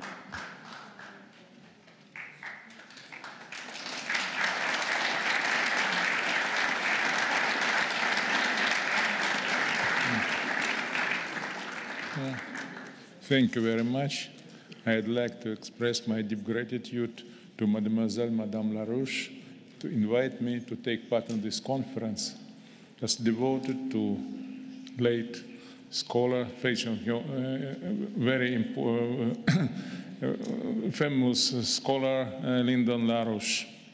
And now we just listened to a few reports concerning his learnings, especially his predictions about transport infrastructure through Europe. That's one way, one belt, one road. China just In 1913, the chairman Xi Jinping at the summit with the president of Kazakhstan, Nursultan Nazarbayev, declared the beginning of Initiative Economic Belt of the Silk Road. This project consists of two parts: a continental belt via Kazakhstan and Russia to Europe, or via the Mediterranean Sea and the Sea Belt via Southeast Asia. Later, these projects were called as Initiative One Belt, One Road. In the beginning of 2015, President of the Russian Federation, Vladimir Putin, declared founding Eurasian Economic Union, where there are 5 members: Russian Federation, Kazakhstan, Belarus, Armenia, and Kyrgyzstan. There was a proposal to establish a free trade zone, Eurasia Economic Union and China, but in May 2015, by the decision of the European Economic Union and China's leadership, the Russian Federation and the People's Republic of China made a joint statement about mutual cooperation for conjunction of 2 projects, Eurasian Economic Union and Economic Belt of the Silk Road. China's project, Economic Belt of the Silk Road, has evident advantages in comparison with Russia's project, Eurasian Economic Union, because of his ancient basis, more than 2,100 years. Both projects have common and non-contradictory cultural standards. Project Economic Belt of the Silk Road includes a population of more than 3 billion people, and Project Eurasian Economic Union only about 200 million people. In March 2015, the Ministry of Commerce and the State Committee of National Development and Reform of the People's Republic of China published a joint document where it was stated, on the one hand, developing economies of East Asian countries, on the other hand, developed economies of European countries, and between them there are countries with vast space of lands with big potential of economic development. For China, the project Economic Belt of the Silk Road gives vent to rapid development of its western areas, I mean 3 provinces, Shanxi, Gansu, Qinghai, and 2 autonomous regions, Ningxiahui and Xinjiang Uyghur, which are behind coastal areas by the GDP volume and growth rates. This project will promote even distribution resources and industries all over the territory of China for achievement of higher social and economic results. Economic Belt of the Silk Road project became a part of China's 13th 5-year plan, 2016-2020, that was adopted at the session of the National People's Congress in March 2016. This project should be fulfilled within 30 years. It will include 7 belts: transport, energy, trade, information, scientific and technical, agricultural, and tourist belts. In March 2015, at the Asian Economic Forum, Russian Vice Premier at that time, Viktor Shuvalov, declared the decision of Russia to take part in the strategy of Economic Belt of the Silk Road. Free movement of goods and capitals within Eurasian Economic Union is bringing together European and Asian economies that has in common with the Chinese initiative Economic Belt of the Silk Road. In Russia, we are sure that joint work on 2 projects, Economic Belt of the Silk Road and Eurasian Economic Union, could create new possibilities for the development of China and countries of Eurasian Economic Union. On the territory of the countries of Eurasian Economic Union, Russia, Kazakhstan, and Belarus, growth rates of economy could be developed rapidly in the zone of transport infrastructure construction, railroads and highways by route from Druzhba via Kazan, Moscow, Minsk, and it had been developing in the zones of Trans-Siberia Railroad and Chinese East Railroad in the end of the 19th, the beginning of the 20th century. The conjunction of 2 large-scale projects, on the one hand, helps Russia and other countries of Eurasian Economic Union to create a huge transit zone for goods from Europe to Asia, to develop a market for produced goods both in China and in Asian countries.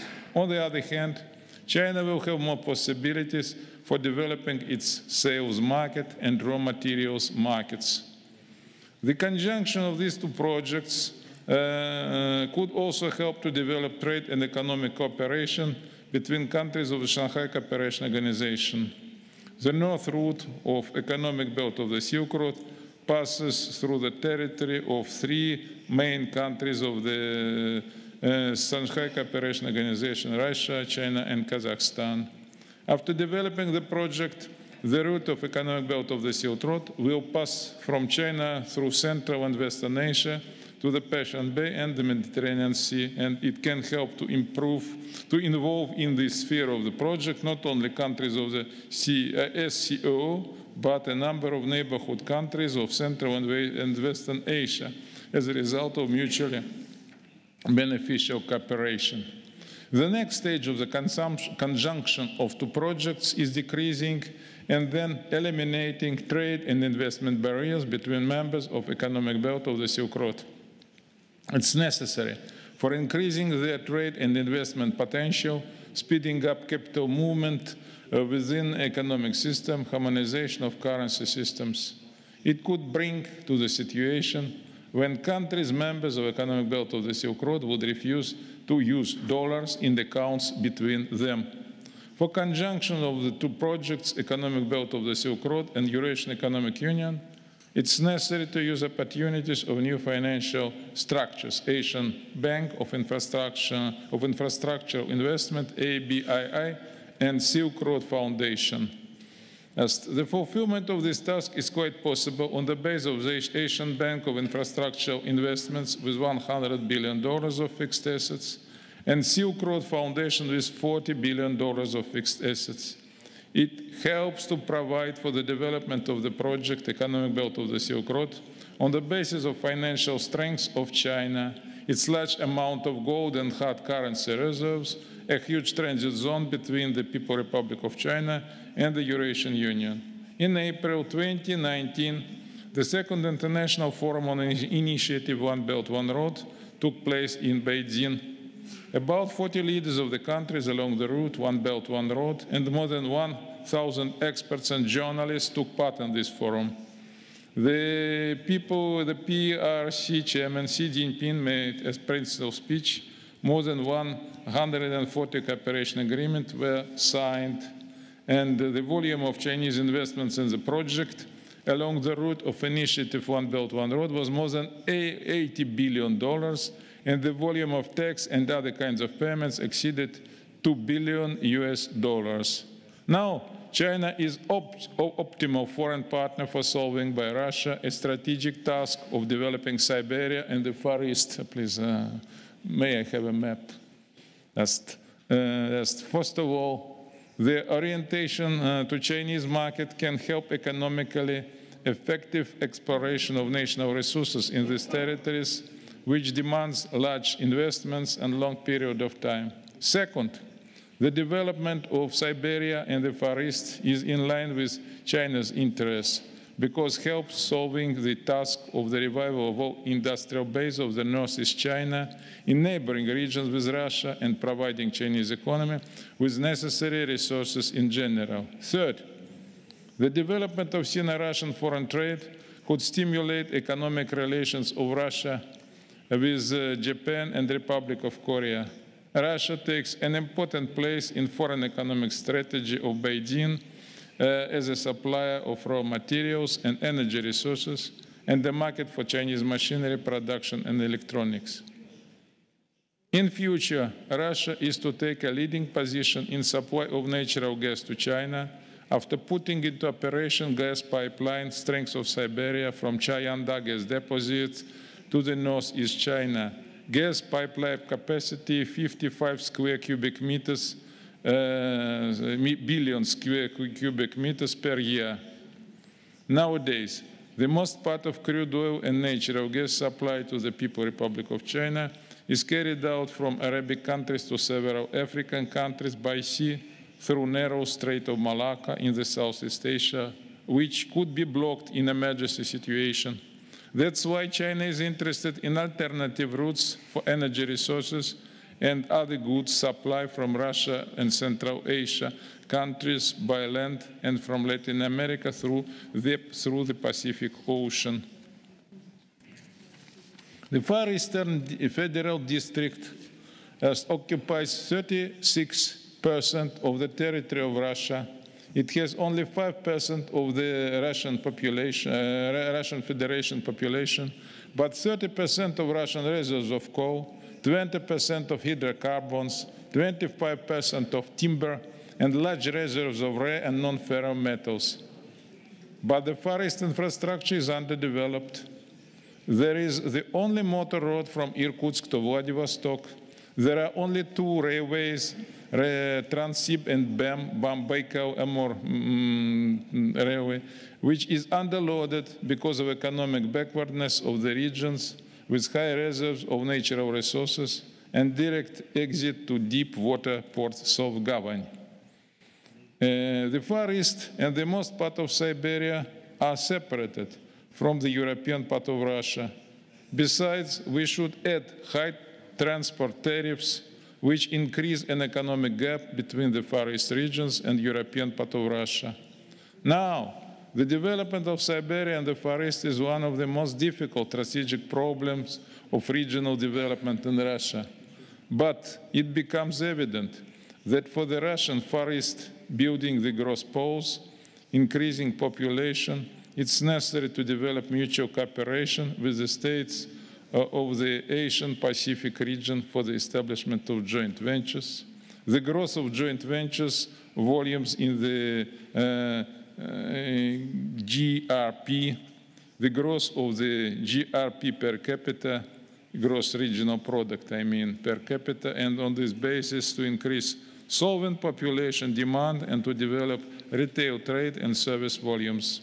Russia could achieve these goals only by active regional economic cooperation and Russia's inclusion into integration processes in the Asia-Pacific region. The participation of the Russian Far East and Siberia in initiative One Belt, One Road is one of the important forms of interregional cooperation in the Asia-Pacific region. There are 3 routes to the west. The first, via Kazakhstan, the Caspian Sea, Transcaucasian regions, and Turkey. The second, via Kazakhstan and European part of Russia. The third, via Iran and Syria. But there are a lot of Silk Road variants, beginning from economic belt of the Silk Road, Sichuan-Jilu or Ita-Ilu, and maritime Silk Road, Hai-Silu, and finishing different sea and railroad routes of Eurasia. There are 3 traditional routes through European part of Russia, Kazakhstan, Turkey, Iran, Georgia, and Azerbaijan. And there is an extra route via West Siberia, East Siberia, and the Far East. There are plans to build 2 transcontinental bridges, Europe-Asia, northern and southern, but the route Yekaterinburg, Novosibirsk, Krasnoyarsk, Irkutsk, Chita, Khabarovsk, Vladivostok will become an important part of northern transcontinental bridge. In the beginning of the 21st century, the authors of the analytical report for the Russian Federation, Federal Council of the Federal Assembly, Irkutsk, September 2000, determined 4 main directions for Russia's integration into Northeast Asia. First, development of crude oil and natural gas resources of the Russian Far East and Siberia, and building oil and gas pipelines network and electric transmission lines, which could be a basis for economic integration. Second, utilization of Russia's geographical position as a bridge between Europe and Asia. Third, attraction of foreign labor force for development of the Russian Far East and Siberia. And fourth, the establishment of technological parks on the basis of Russian scientific potential. All these directions of Russian integration into Northeast Asia are of great importance. But we should pay attention at a point concerning the utilization of Russia's geographical position as a bridge between Europe and Asia. For regular work of the bridge, it's necessary to use sea components, seaports with a large volume of freight turnover, which could handle ocean vessels with large volumes of cargo in containers. Now, there are a lot of seaports in the Far East, but the most part of them are frozen in winter. There are only 3 seaports in the Far East, Vladivostok, Nakhodka, and Zarubino, where ice conditions are more or less favorable. It's necessary to compare possibilities of the three seaports of the Far East. Port Nakhodka is a basic trade port on the south of the Primorsky Krai, but its main shortcoming is bad transport accessibility, which creates extra difficulties for cargo transportation from the port and limits its freight turnover. Port Zarubino is more preferable by its climate and natural conditions, but its undeveloped infrastructure on the adjacent territories limits its development perspectives. The authorities of Jilin province feel inclined to use the port as an outlet to the sea, but there are a lot of economic and political obstacles on the way of its realization. The most preferable version is the development of Port Vladivostok, because its geographical position is the most advantageous. Vladivostok, in contrast to Nakhodka, has more preferable geographic position because of more developed infrastructure. There are railway and motorway, airport, and better connectivity of transport network in comparison with Nakhodka and Zarubina. The Far East development needs large-scale infrastructural projects which demand large investments. State budget investments or foreign investments in the frame of state-private partnership programs could be main sources of financing. That's why we may consider cooperation with Asia-Pacific region countries as a real tool of complex development in the regional economy. It's important to determine several aspects of Sino-Russian trade and economic cooperation, which have large influence on integration process in Northeast Asia. The growth of Sino-Russian trade and investment mutual cooperation promote China's economic development and help China to keep high growth rates based on Russian natural resources. And the economic development of the Russian Far East and Siberia could be more dynamic because of more developed infrastructure network.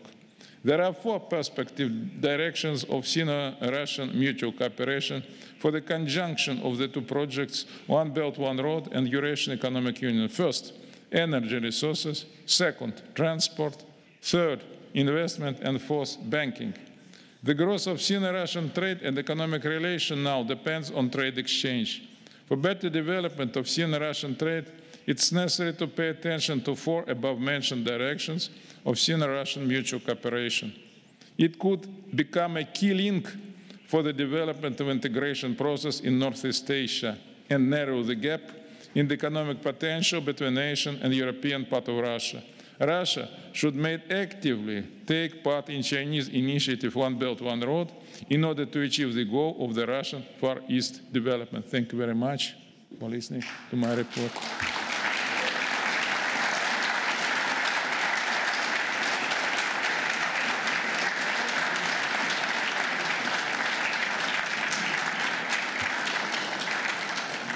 Thank you very much, Professor Ostrovsky. Before I call the next speaker, I have to make a change in the program. We need this morning a question and answer. So, Professor Enzo Siviero is going to speak next, but the two last speakers are going to speak at the beginning of this afternoon, and then we will proceed with our second panel. So, Leonidas Christantopoulos and Anna Corvez are going to speak this afternoon. After the speech, there will be a short new question and answer, I pledge that, and then we will proceed with the second panel. So now I call Professor Siviero to come, and he will be the last speaker this morning, and then we will have about half an hour question and answer period this morning.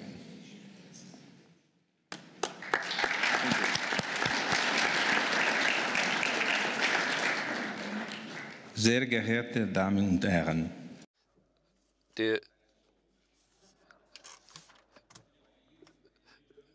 German, but I forget it a little bit. But anyway, thank you so much for this kind invitation. It's the second time that I come to the Schiller Institute, which I like very much. A few years ago, I was invited by Claudio Celani, who is my colleague, and to My greetings to Helga, who is a fantastic person, who is just dealing with these things in such a way that I'm very proud to be here for that.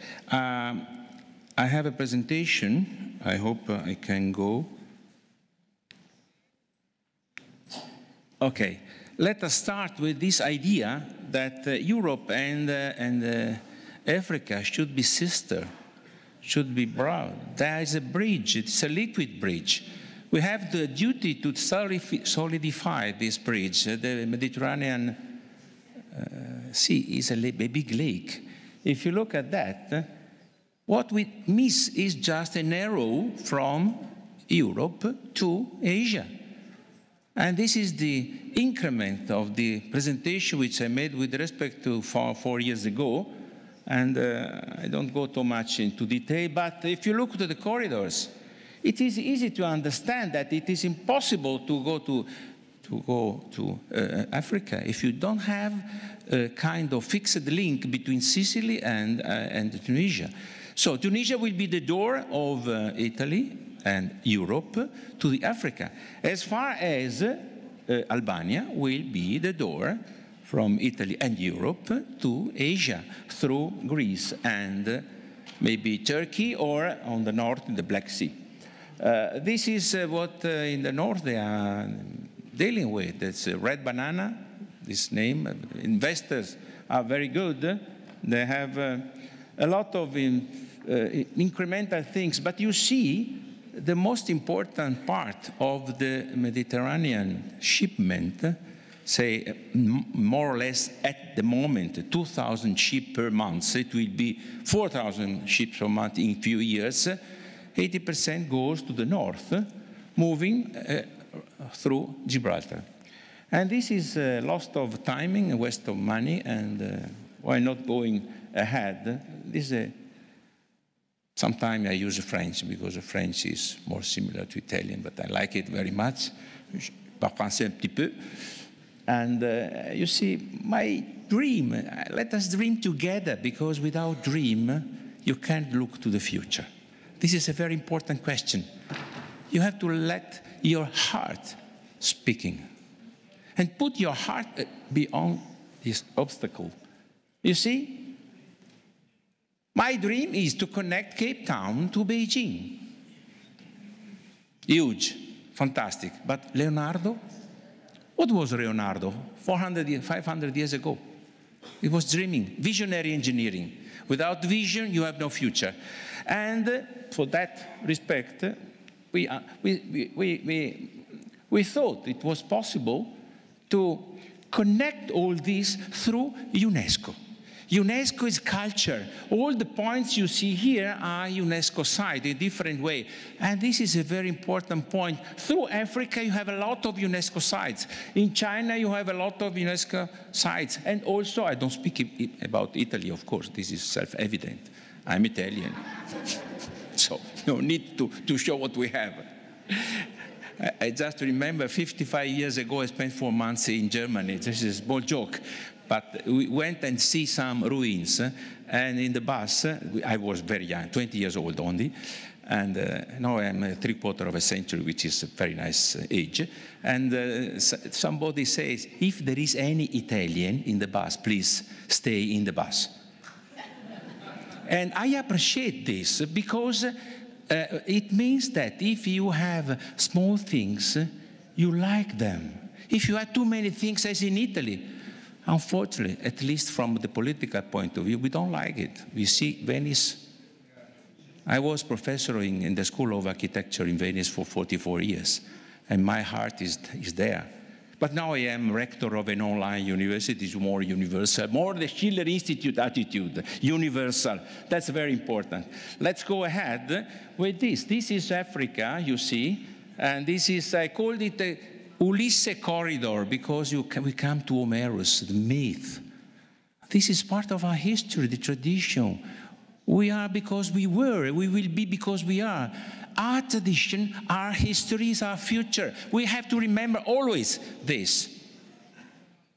And China, sometimes we forget that China has a very large history. Not only for Marco Polo that we know, of course. I'm somehow Venetian. You see, I call it the tunate, Gralbate, because what could be original was Albate, Albania and Italy. But then we cannot miss Greece. Greece is part of our life. Egnatia Road. So Gralbate, Greece, Albania, and Italy. I don't want to say that Italy will be the center. This is a transit. The logistic situation will be a door from one side to the other and try to connect. We have the Magna Grecia in the south of Italy. Sometimes I say that there is more Greece in the south of Italy than in Greece itself, because it was more preserved. We call about Taormina Theater or Selinunter from one side, or the Locride, I mean, all the part that you have in Calabria and also in Puglia. I go very, very fast because I have no time. I know that everybody is hungry now. Hungry or hungry, it depends. Sorry, I'm joking, you know. You need Messina Bridge. In that respect, it will be something more than connecting just Messina and Reggio Calabria. And then you have the Bosphorus. The Bosphorus, you know, you have a lot of things. The Turkey, till a few years ago, they were very, very much done. Now I'm not so much convinced that the future will be easy for them. Anyway, I don't want. They did 3 corridors. The 3 corridors, you see, the central part, the one corridor goes to Tripoli, Libya, and the other part goes to Algiers. Therefore, you connect them, and then you have. And Suez Canal. If you cross the Suez Canal, you want to go on the east side, you find Israel. That's impossible to cross. I think these are the most important wall there, actually. Build bridges and destroy walls. This is our Pope, and also the Chinese colleague say this. But I say, if you find a wall, you have to destroy the wall, and with the same stones, you build the bridge. This is an advanced idea. Sometimes I try to be poet. But this idea to connect Sicily and Tunisia is not only my idea. It's just almost 14 years ago, INEA, who is a very important research center, proposed a tunnel from one side to the other. It's with 4 intermediate islands. The red line means that the ship, 2,000 per month, actually, 4,000 in a few years. And with this intermediate island, I said, why not putting a bridge? Of course, you just reverse. I'm a bridgeman sometimes. People call me. This is the original idea. Then we change a little bit with some artificial island. It's not possible. Is it not possible? No, it is possible. It's just 80% of the investment could be as a revenue. It's a matter of thinking in a different way. Of course, finally, we decided to have a part of a submerged tunnel for some technical reason I have no time to discuss, but this will be very important. Then also the bridge. I come to Valona-Otranto. It's Valona-Otranto. It could be also in a different position. This is the shortest way, of course, and we have to go to Puglia, if you know Puglia. Maybe Puglia is one of the most beautiful regions we have in Italy, with the olives and other things, Alberobello and so on. So I like very much thinking to our past. And the other side, Valona. Now Albania is growing so much. Albania is maybe part of Europe more than other countries. Why not getting Albania in Europe? We are in favor. Unfortunately, not all Europe is convinced. That's the same with the Silk Road. I mean, the relationship between European Union and China is something which I personally do not believe. I think bridges should be mainly human bridges, political bridges, from one heart to the other, and smile. Smile is the door of happiness. If you meet somebody and they smile, their heart open. The sun is coming, they hit it, and it forms a bridge of flowers. This is my point. Bridge of flowers. just to show that it's possible to do things like this. Instead of thinking to the next election, please think a little bit more far. In the year 60, we made Europe with a different mentality. Now Europe is full of walls. Why? Because everybody thinks to his particular, which is losing. Everybody is losing. This is the reason why I like very much the Schiller Institute, because they open the mind. They try to understand that beyond your particular thing, there is a lot of future for everybody. The migrants cannot be solved with walls.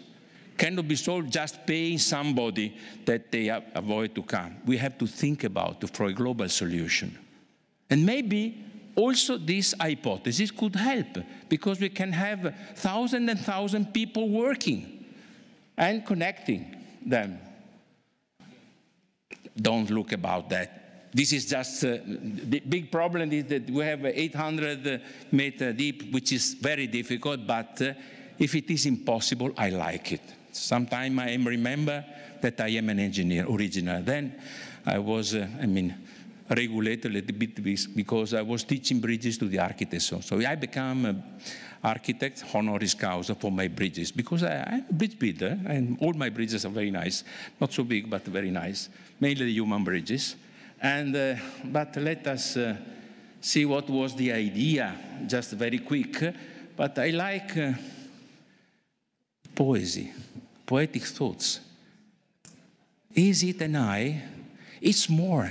What you see inside this eye, what you see about this color. Don't worry about the fact that maybe it comes from Middle East. Maybe it's Islamic.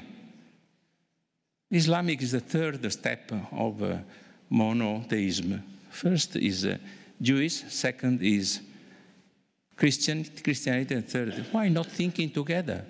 It's difficult, I understand, but the inspiration of this eye is this one. An ellipse, and from the ellipse, just a cross-section of the... It's an invention, but we have to capture the attention of the people. We have to convince that it is possible to think and dream. Let's go. I don't enter too much into details, but fortunately, my foundation is very strong because I'm an engineer, but with some... I find myself a transgenic engineer. Maybe you understand I'm not so much engineer, an organism genetically modified. But I like very much this idea. And, the safety and other things, because, go underneath is not very easy. And let us finish with Messina Bridge, which is my dream, which became a nightmare. For political reason, we decide to cancel a contract. Never seen in the history if there is some people that use brain.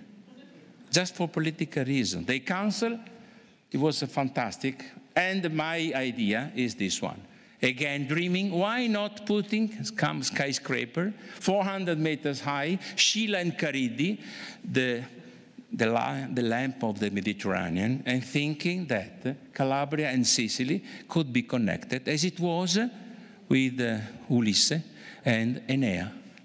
I would like to finish, why not thinking to Metcoin? We had the sestertius at the time of maybe we can connect. I know that it's a dream now, but maybe inspiring the ideas of Lyndon LaRouche, I really realized that it is not impossible. So, again, what is the translation of bridges? That's some of them with UNESCO. I would like to show you that in Chinese, bridge is pronounced ciao. Ciao is universal, like pizza and spaghetti, I think, like arrivederci and so on. I mean, our Italian. I come to the conclusion, because I was dealing with this bridge in Golden Horn. I saved the bridge because UNESCO didn't want this bridge. So I solved the problem, getting the possibility to show that people can have a look to the historic peninsula of Istanbul, Constantinople, Byzantium. And so interact with the tradition, interact. You have to live these things. This is a picture taken by my cooperation. So an architect, I am in Galata Bridge, and I was just trying. Give me a point, and I will do the impossible thing. This is my dream, which I would like to share with you. Thank you so much for listening to me.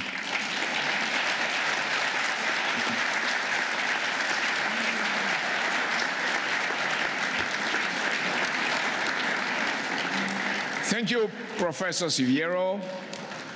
We are now having our session of questions and answers. The speakers may ask questions to each other, and the room is open for questions to the speakers. So please be ready to ask the questions that you should answer. So thank you. The best is to come here in the middle, so feel free to ask.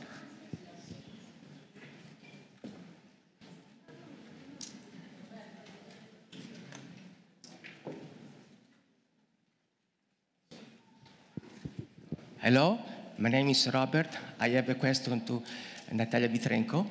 I would like to ask you, what do you think about the charitable idea of new Albania state inside Albania, where now, as I know, could be located an army force, maybe from US, to invade Europe. I don't know if it's that true. I would like to ask you this question. Thank you very much.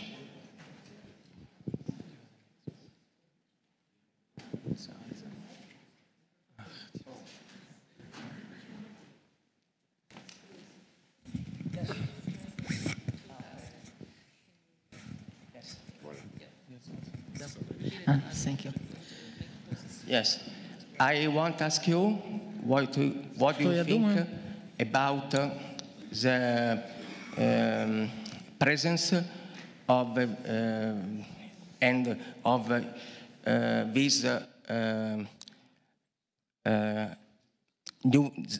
What do you think about the same idea of this new Albania inside the Albania state?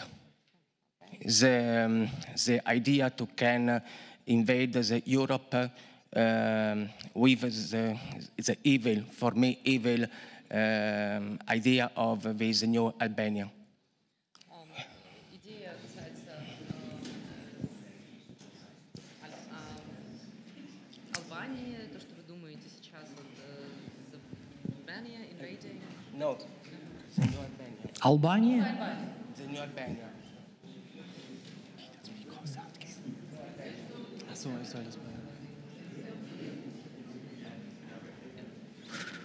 Какое отношение новая Албания имеет к Украине? How is it connected with Ukraine, New Albania? Okay, no.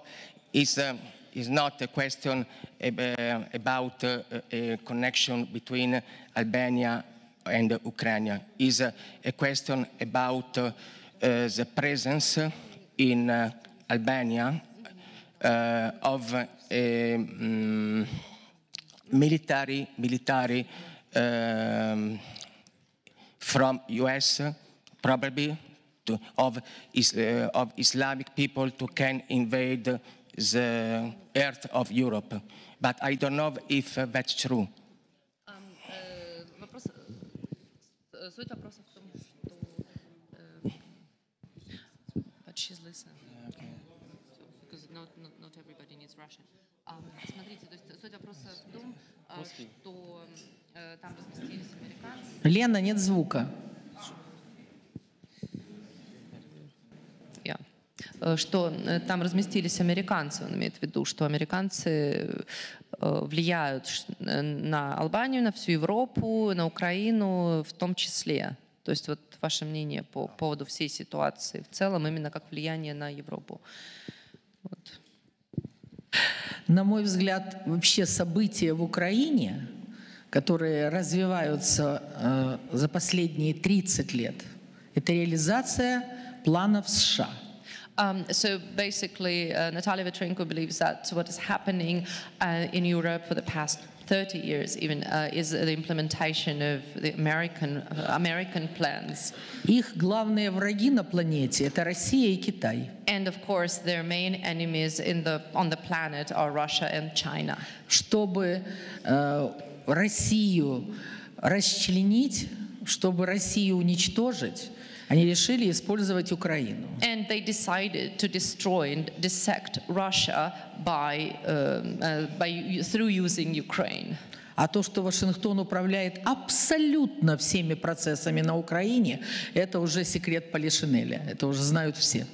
And the fact that Washington is orchestrating everything that's happening in Ukraine is a known fact to everyone. Да.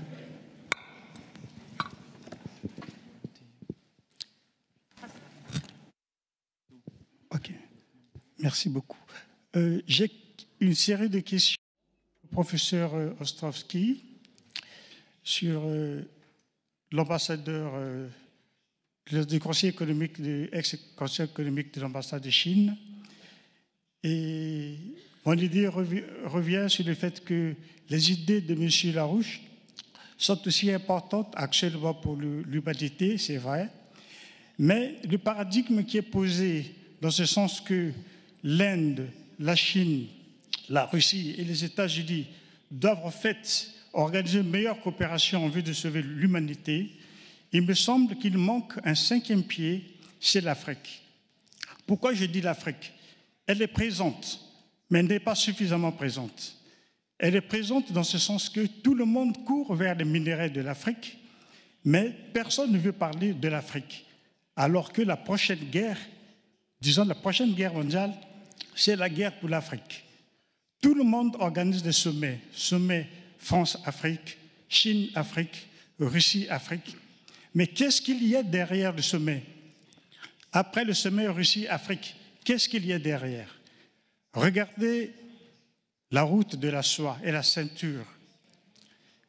C'est une idée géniale, mais elle ne peut réellement avoir lieu que si les Africains sont effectivement libres et développent leurs idées pour pouvoir participer à ce que l'humanité veut effectivement organiser. Surtout, cette idée d'une route entre Cap Town et Pékin peut se réaliser, mais pas dans les conditions actuelles. Il y a encore trop de dictateurs en Afrique et les Africains ne sont pas libres. Mais ça ne veut pas dire que les Africains sont la cinquième roue de la charrette. Pas du tout. Les Africains ont une conscience pour se développer et contribuer au développement de l'humanité. Il suffit de leur en donner les moyens. Il ne s'agit pas de mettre la couleur blanche sur la couleur noire, ni la couleur noire sur la couleur blanche, mais plutôt créer. But we have to create a cooperation between white and black people together for humanity as a whole. So I want to have a clear answer of Professor Ostrovsky. Of course, he's working on the Far East region, but what is behind the summit, Russia-Africa summit of Sochi? Because, or China-Africa summit, the FOCAC summit. We have to do something else. What France is doing in Africa is well known, and Africans know well what is going on. But Africans are not happy about this. But we don't want that the Russia-Africa summit or the China-Africa summit is the same. Thank you very much.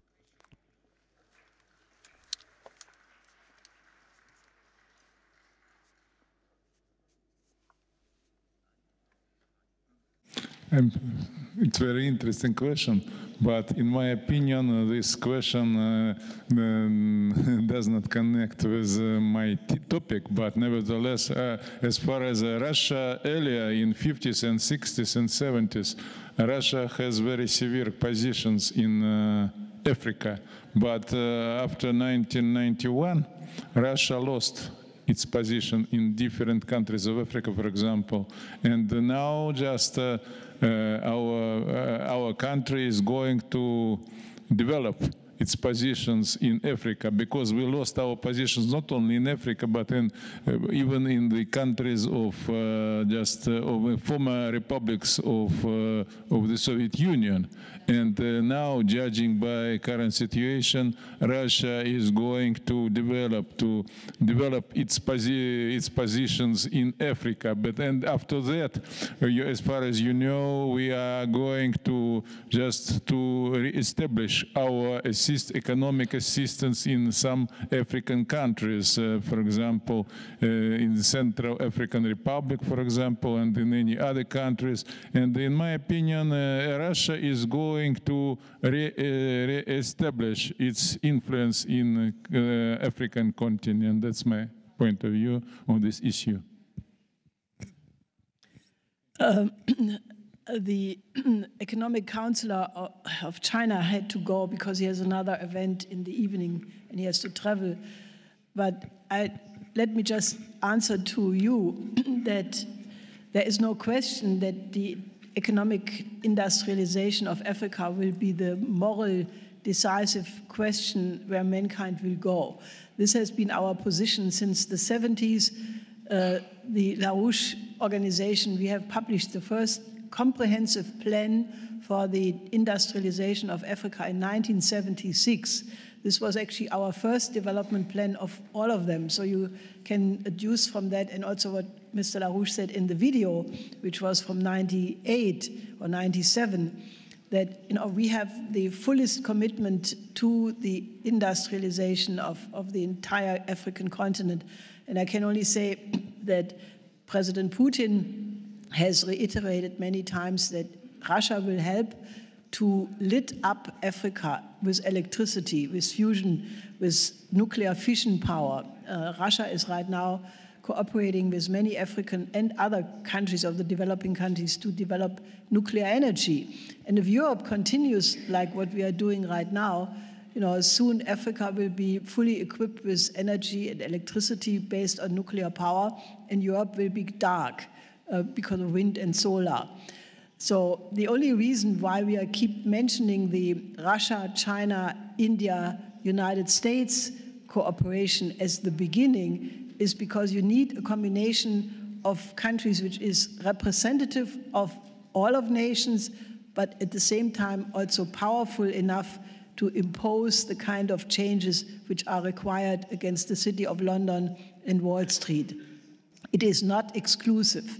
So I just wanted to say that very emphatically, that the future vision of the world will be one, where every country's sovereignty will be respected in, like Nikolaus von Cusa talking that harmony in the macrocosm you can only have if all microcosms develop to the mutual benefit of each other. So that is, I think, extremely important to underline.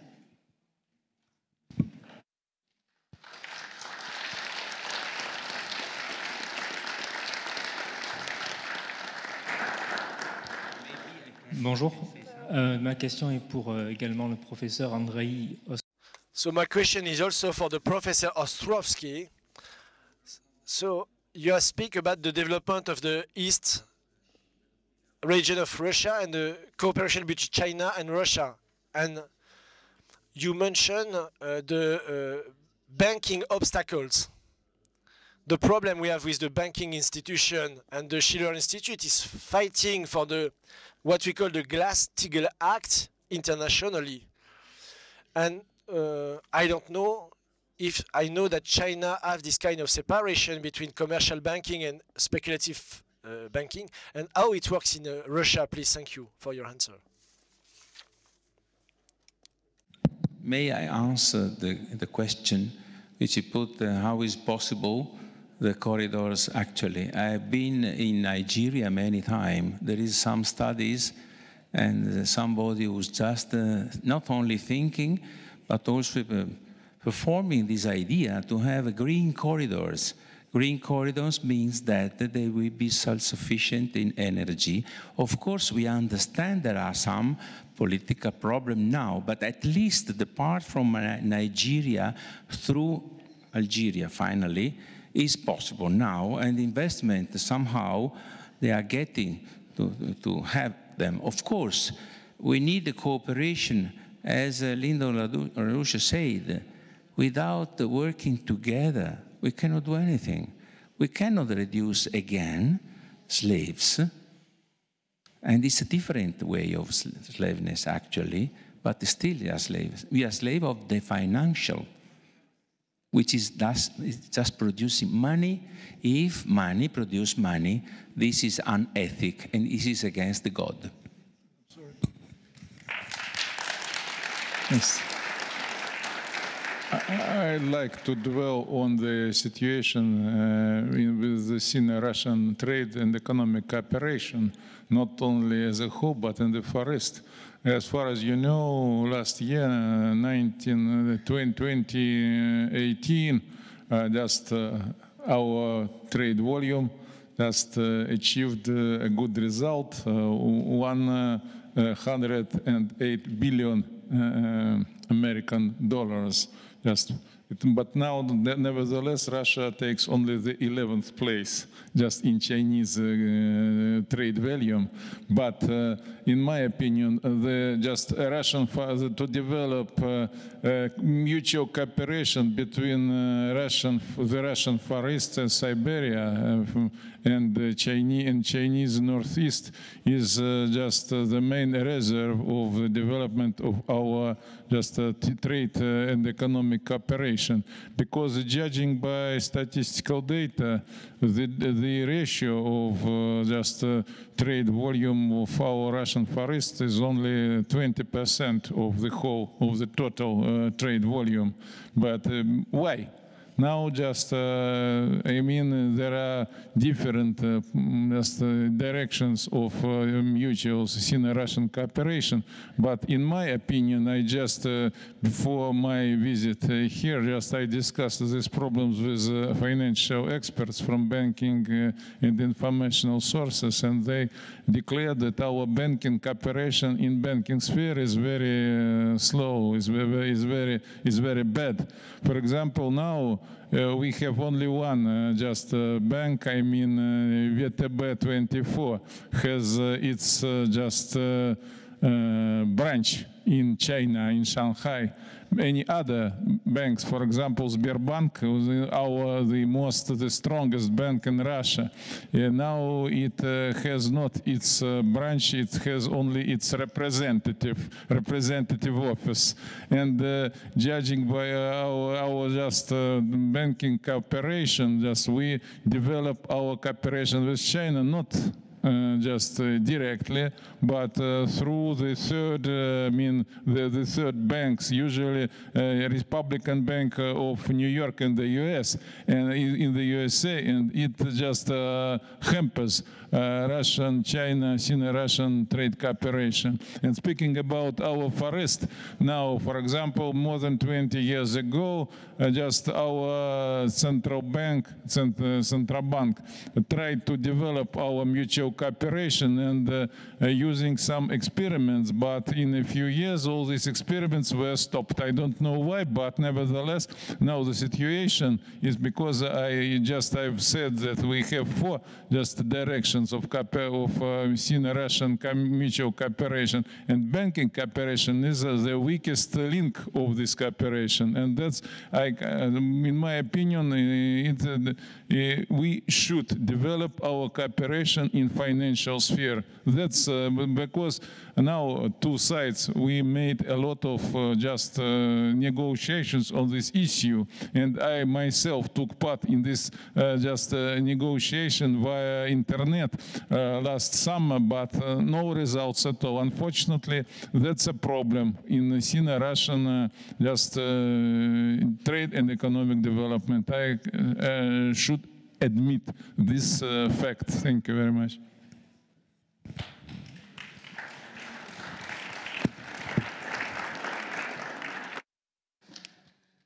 Mein Name ist Gabriele Fiedkau. My name is Gabriele Fiedkau. Professor Severo, I have a question. They don't look like the Chinese ambassador.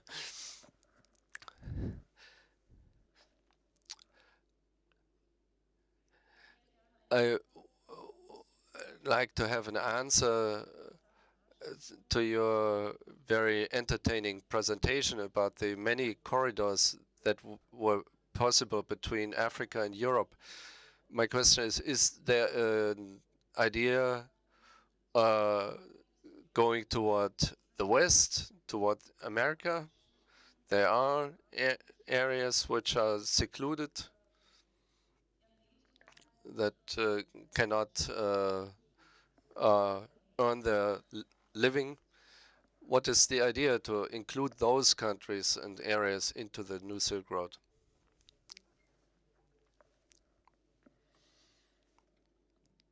As for this question, I am a very, very, very, very, very, very open mind. I could go to infinite if you want, because as a bridge builder, mainly human bridges, of course it's open. At the moment, it starts as a visionary idea, but I think year by year that it becomes more and more concrete. Of course, at the moment, I must confess, nobody in Italy is interested. Maybe they are thinking in a different way, but this is a big mistake. We will pay this mistake. And I think that from the south, I am convinced that the possibility is more concrete. From east, it depends. It depends from this One Belt, One Road.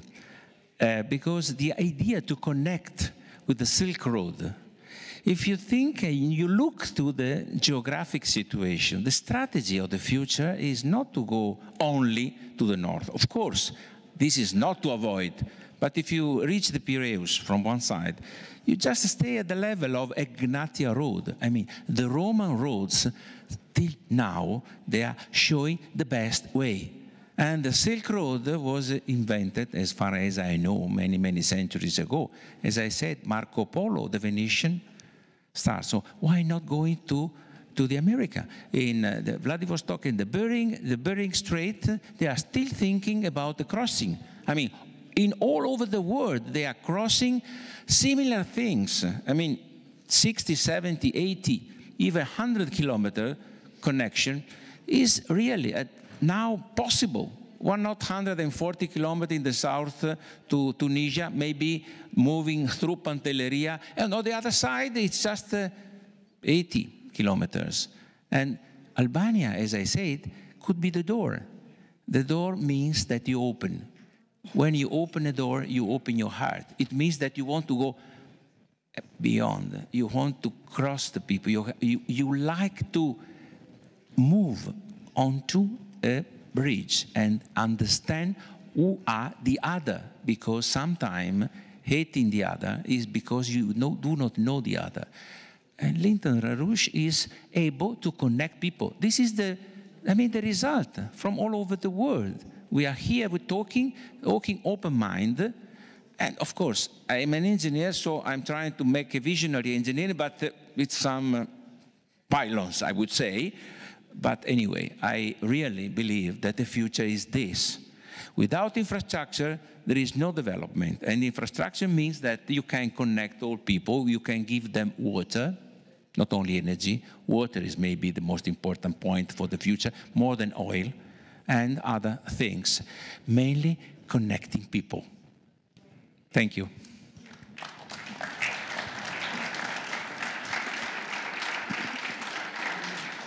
I just want to point to a presentation we hear tomorrow from Mr. Dennis Small, who is actually our Schiller Institute representative for Latin America, who has worked with Lyndon LaRouche and our movement since the 70s. We worked with Lopez Portillo on a Latin American integration called Operation Juarez. And right now we are in the middle of very concrete projects with many, whole Latin American integration with North America via the Bering Strait. So if our efforts are successful, we very soon can travel with the maglev train from the southern tip of Argentina and Chile to Cape of Good Hope in South Africa, all the way through the land connection. That's our vision, and I think that will be realized quicker than people think, I hope.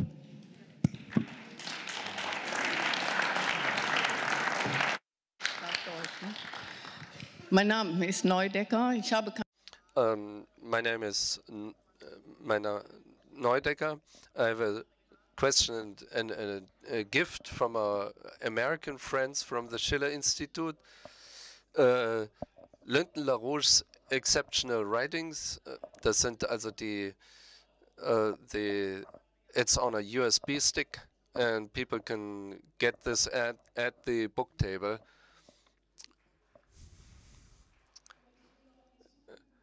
And this stick includes 12 books, about 12 books by Lyndon LaRouche on one stick. We wanted to have the first volume ready for this conference. This was too difficult. We will have it in print only at the next US conference, but with this USB stick, we wanted to give people the opportunity to study the most important works of LaRouche at hand. We're now in the process of put the whole everything into what Lynn had in terms of internet forums. This is like the Leibniz complete works. It's 500 volumes. But start with that stick, and it's a good opportunity to start this process. And we're really serious about a renaissance of Lynn's ideas.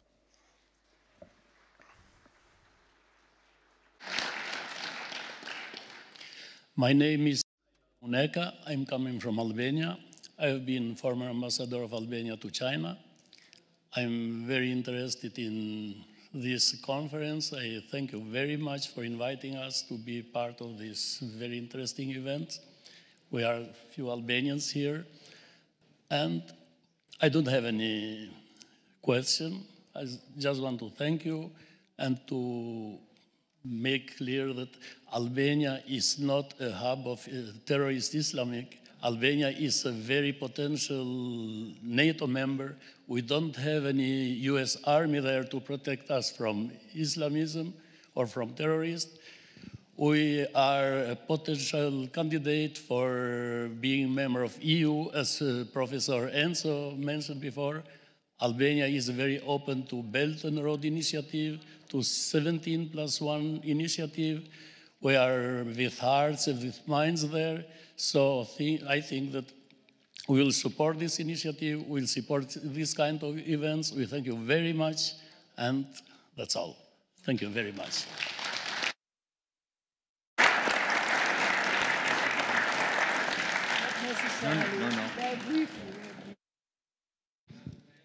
On 9th of December, we will have a conference. We will have a conference in Tirana about this matter. So it's going.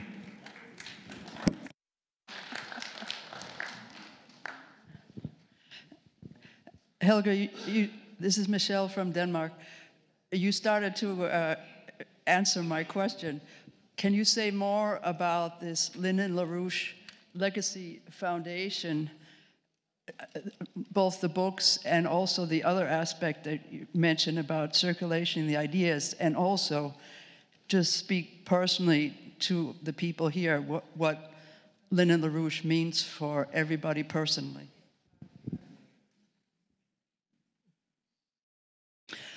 Also, wir haben gerade die LaRouche Legacy Foundation, am I speaking English? Legacy Foundation, we just founded it. It's registered, and it will take about a couple of months to finalize it, but it can start working already right now. We have applied with the authorities in the United States. And the idea behind it is that, Lynn has, and those of you who have known him, Lynn has produced such an unbelievable amount of intellectual product. I think that there is and I'm not saying that because I'm his wife or widow, I really think I have an objective point of view that I do not know of any thinker of the 20s into the 21st century who has such a scope of knowledge, who has produced so many creative concepts in the fields of science, of history, of philosophy, of music, of poetry. And he has especially developed a unique method. It's not so much the concrete facts and predicates, but it is a method of thinking, which I think is absolutely precious and must be replicated. So the idea with this foundation is that we will produce over time, because it is an enormous amount of work, the collected works of Lynn, but we also want to make it like a presidential library where people eventually will have access to all of these things via the internet, and that can become the basis for a curriculum of universities and studies. Because what most people have forgotten or don't know is that, before this same apparatus in the United States, which is now making the coup against Trump, before that attacked us in 1986 when they raided our offices and home, that was an unbelievable force of 400 armed FBI agents and others who attacked our home. And then, they started the prosecution against my husband and some of his colleagues, which we hear tomorrow about. And they threw him in jail innocently for 5 years. Some of his writings, which you can find on this USB stick, he wrote from prison, without any notes, without any books, just out of his mind. And if you want to have any proof about creativity, is when people have, to write such books without any means. Nowadays people can't write anything without Googling and, looking at all kinds of measures. But Lynn did a lot of his most creative writings in prison. So, when they did that against us, the mode of our organization shifted dramatically. Because until 1986, we were very, very optimistic, upbeat. We were about to found 3 private universities, because we were at that time in contact with about 100 professors who all said that this LaRouche method of thinking is so important that we should use it as a curriculum in a university. And all you need to found a university is professors. If you have like 50 or 20 or 30 professors, you can found a university. And we wanted to do that in Peru, in the United States, and in Germany.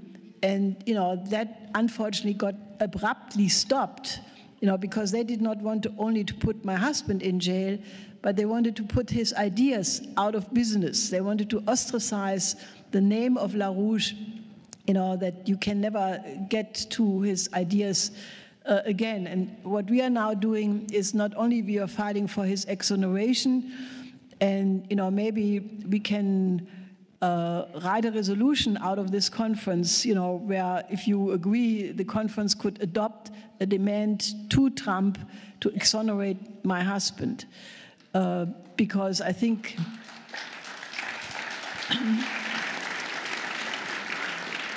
that the future of humanity, will be, if we have one, and that's right now not a guaranteed question, the future of humanity will be in tune of the ideas of Lyndon LaRouche, meaning that, the only things which will be accepted as truth is those things which can be universally proven either in science, because experiments which can be repeated, that is proof. And the same goes for great classical art. So, what we are doing with the effort to, have a renaissance of LaRouche ideas is not just to commemorate the ideas of a particular outstanding person, But it is really the idea that we need to have a complete paradigm shift and more people have to start thinking in creative ways. And the work of my husband is the absolute most important key to accomplish that. So I can only say, that, Lynn is alive. If we make him alive, I mean, he's alive in me and he's alive in many of my comrades and colleagues. And I would invite you, to not look at Lynn as something which has passed, but it can be like Schiller, like Cusanus, like Beethoven. It can be an incredible source of strength for our daily fight if we involve ourselves deeply in his ideas. And I would like you to all go out of this conference and start studying LaRouche, because that is the most important message we can take out of this conference.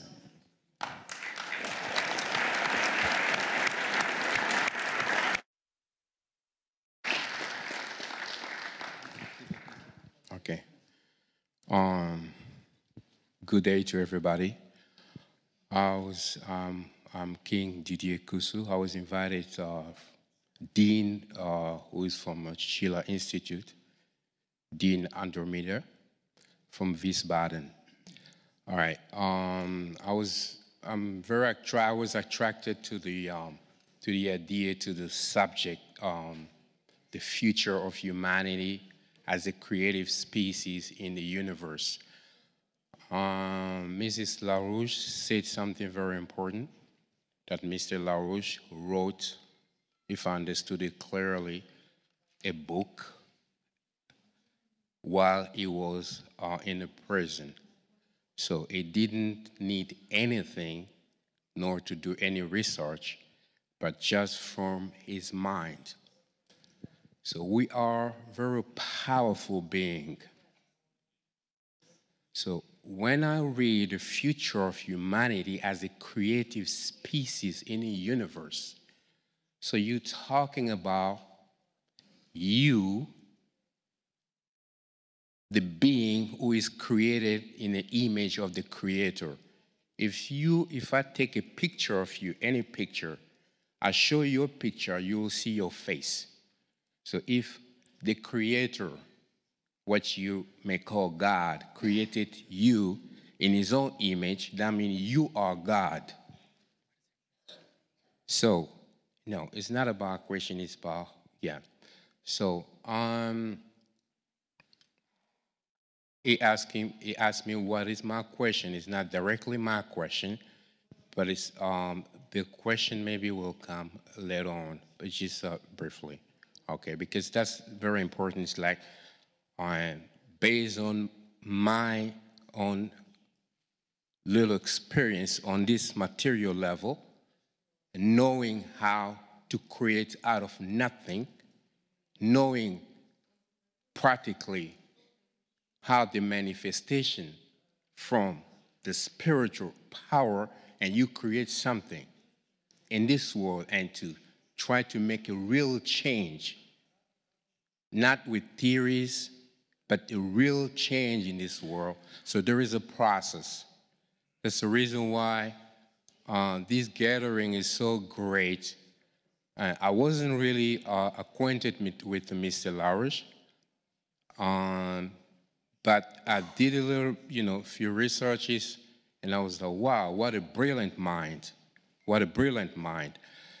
But the power, like I heard from some speakers, or Mrs. LaRouche also, pointed the City of London, the power in the financial sectors. The power, the minds that are gathering here are very powerful if you really know who you really are. And the people who are operating in this sector, that just an example, you said City of London, you have, Wall Street and et cetera. They are well aware how actually you can manipulate the mind, how you can use the energy of your mind in order to achieve your agenda, what you want to achieve. And if people who want to actually to bring something positive on this planet, to make a real change for the future of humanity as a creative species, it is important that we understand that we are creators. You are a creative species. You are very powerful. It's not people on Wall Street are more powerful than you. You are powerful if you really know who you are. And if you are, you just need to understand the process, the creative process, from your spiritual power into manifestation. And if everyone understands that, and in a practical sense, we can really create a huge impact. But you got to be intense, because when you're creating on a spiritual level, that energy needs to gather density in order to materialize in this world. So there is a process. And if anyone can understand that process, then we simply, let me put it very simple, we are very powerful as we are here. And the vision, I think, is a great vision. I will also get some books, try to read, try to learn. I think everyone should do that because it is really a great thing, and I'm happy to be here. Right.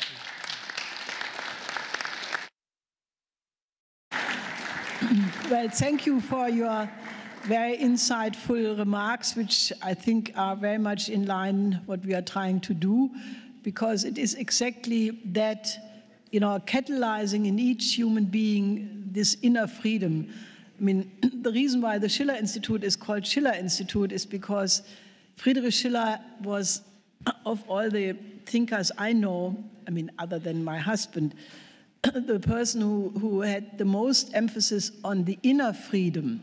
This was his famous controversy with Immanuel Kant, why he did not like the categorical imperative, because he said, those of us who love freedom more than anything else, we cannot even watch the procedure, how the moral person suppresses his emotions so that he can be moral, which was what Kant said, So Schiller said that the opposite is to educate people to be beautiful souls.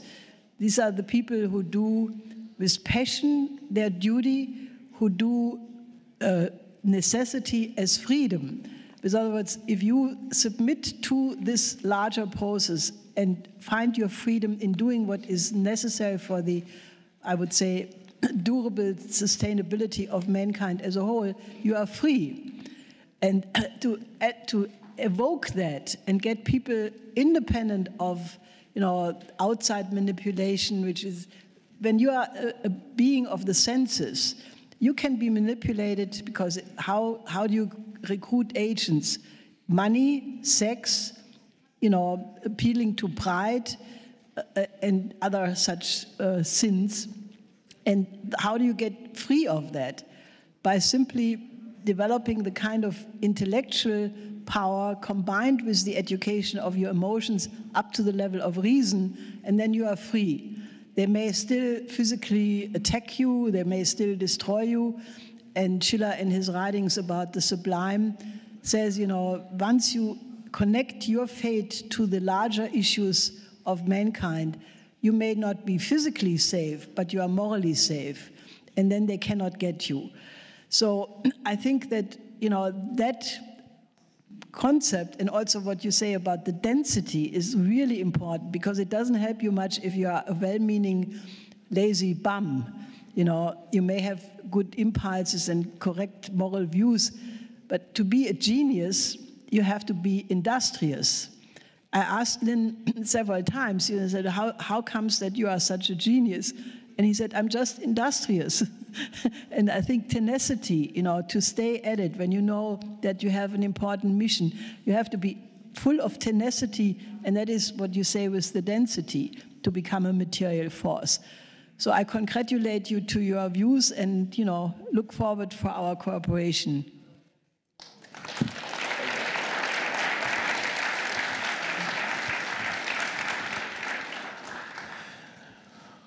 Well, I think that we should end this morning panel with this challenge for all of us, and be prepared to ask the best of all possible questions this afternoon after the first session, the end session of this panel, and then our second panel later on.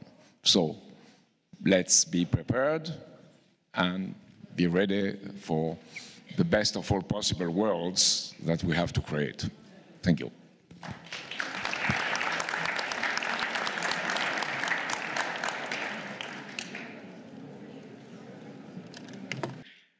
So now I have the honor to introduce to you Leonidas Chrysantopoulos, Ambassador ad honorem from Greece. He's also former Secretary General of the Organization of the Black Sea Economic Cooperation. And he's going to speak on developing relations between Greece and the Belt and Road, which perfectly continues the discussion which we have started this morning. Please.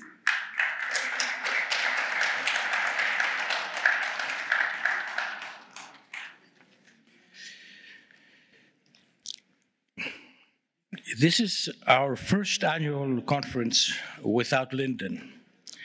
He is missed, but his spirit is with us. Of all his many and inspiring writings, I was most impressed by his knowledge of classical ancient Greek thought, philosophy, and tragedy, and his effort to use those as a basis of solving the current problems of humanity. Allow me to quote him on his three views of Prometheus from the article Prometheus and Europe, published in 1999, and I quote, "The various reasonably well-informed but conflicting appreciations of the classical Greek image of the figure Prometheus may be assorted among three moral classifications. This leads us towards a still more profound conception, one of great importance for understanding the crisis of extended European civilization worldwide today. The first of the three contrasted views of Prometheus is a morally repulsive one. It is fairly summed up as judging Prometheus as either guilty of the crime of hubris against all the pagan gods, or as a tragic figure fallen victim to his own error of tactical indiscretion, of breaking the club rules of the oligarchical game. The second view of Prometheus is the view of Prometheus as perhaps a tragic figure, shaking his angry fist, expressing thus a supposedly noble spirit of a revolt, the oppressed against the bad gods. The third view, which is introduced by Aeschylus' Prometheus Bound, defines the tyrant Zeus, not the hero Prometheus, as a tragic figure of the drama. Zeus is that tyrant and crooked judge whose beastly defiance of the immortal Prometheus brought doom upon not only Zeus, but all of the gods of Olympus. Lacking the two lost parts of the trilogy, we must place greater responsibility, among other evidence, in our searches into the meaning of the continuing deep relationship between the Prometheus image and the political history of European civilization.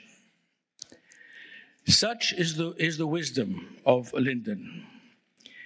We also remain indebted to Lyndon for his positive statements on the Greek debt that gave courage to the people of my country, as I had told him in our conversations. The maritime Silk Road connecting China with Europe also involves Greece. However, before going into the details of the Greek involvement, the current economic situation of that country should be taken into consideration. Greece, after 10 years of austerity measures imposed by the EU and its international lenders, continues to remain in a situation of economic catastrophe, in spite of positive noise and numbers coming from the EU about growth rates, etc.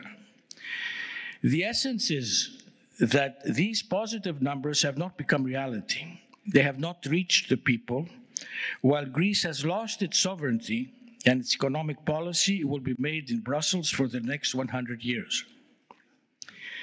Public debt as a percentage of GDP has increased from 124% in 2010 to 185% today and continues growing. And the reason that we went into the memorandum process was exactly to eliminate this debt. Pensions were never increased after they were decreased by 60%, and the health system remains collapsed while overtaxation prevails. Death rates continue to augment. In 2013, they were 70,830. They reached 124,000 in 2017, while the suicide rate has increased by 45%. No end is in sight to resolve the crisis for the people of Greece that has been imposed by erroneous policies of the EU and the IMF. We have been inundated since 2015 by over 1 million refugees or migrants, which is a very difficult situation for Greece to handle.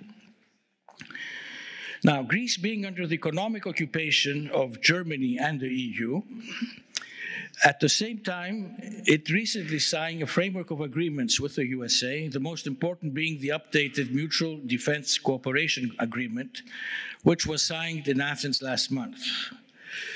It will enable the two countries to expand bilateral military activities in some places in Greece and sustain increased activity at the naval support activity Souda Bay in Crete. The agreement is not very popular with the Greek people who cannot see who the enemy is. For the US, this agreement makes Greece another US military base, allowing it to better control the East Mediterranean and the Middle East. In order to differentiate its foreign policy from German and US policies, Greece decided to improve relations with Russia with the official visit of the Greek foreign minister to Moscow on November 6. Relations between the two countries were at their lowest ever in the summer of last year, when diplomats in Athens and Moscow were expelled. Greece expelled first, the reason being that Moscow was providing funds to Greek organizations that were against the bilateral agreement between Athens and Skopje, a reason that was deemed by many as ridiculous. I mean, I also participated in the demonstrations and the activities against this agreement. We had funding problems, and we never found funds, as was said by the Greek government that the Russians were providing funds. The visit had positive results, relations improved, and a consultation protocol was signed for the period 2020-2022. And Greece also assumed the responsibility to try improve relations between Russia and the EU. Enhancing relations with China was part of Greece's foreign policy from 2005, even before the economic collapse. In November 2008, talks between Greece and China resulted in a contract between COSCO and the Piraeus Port Authority that gave the former 35 years as operators of two piers in the port. In 2016, the Greek government sold 51% of its shares in the Piraeus Port Authorities to COSCO, thus making the Chinese company the owner and operator of all three piers of the container terminal, but also of the ferry port, cruise ship port, car terminal, and ship repair facilities. COSCO succeeded in increasing the annual container turnover from 685,000 tons in 2010 to 5 million last year. The activities of COSCO in Piraeus constitute the most important activity to date of China's One Belt, One Road approach in Europe. In March 2017, Greece was given prospective membership to the Asian Infrastructure Investment Bank and became a full non-regional member this August. The bank addresses infrastructure needs in Asia. In April of this year, Greece joined the cooperation initiative between China and the Central and Eastern European countries. This is an initiative founded in 2012 in Budapest, aiming to push for cooperation between the 17+1 countries and to promote the Belt and Road Initiative. 18 members of the EU are participating. In spite of that, the European Commission and other hardcore countries of the EU are not looking favorably at this initiative,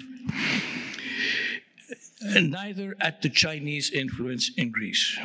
This also demonstrates the uncoordinated policies of the EU.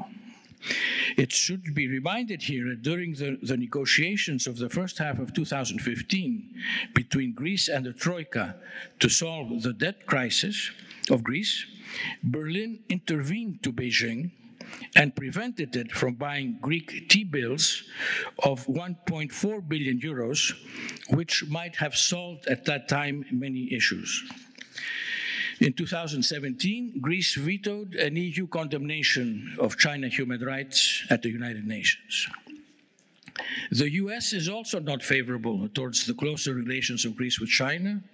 Pompeo, during his October visit to Athens, said, I quote, "I raised our concern about Chinese investments in technology and infrastructure and criticized China for allegedly using economic means to coerce countries into lopsided deals that benefit Beijing and leave its clients mired in debt." Unaffected by US pressure, Greece proceeded to safeguard its national interest and increased investment opportunities.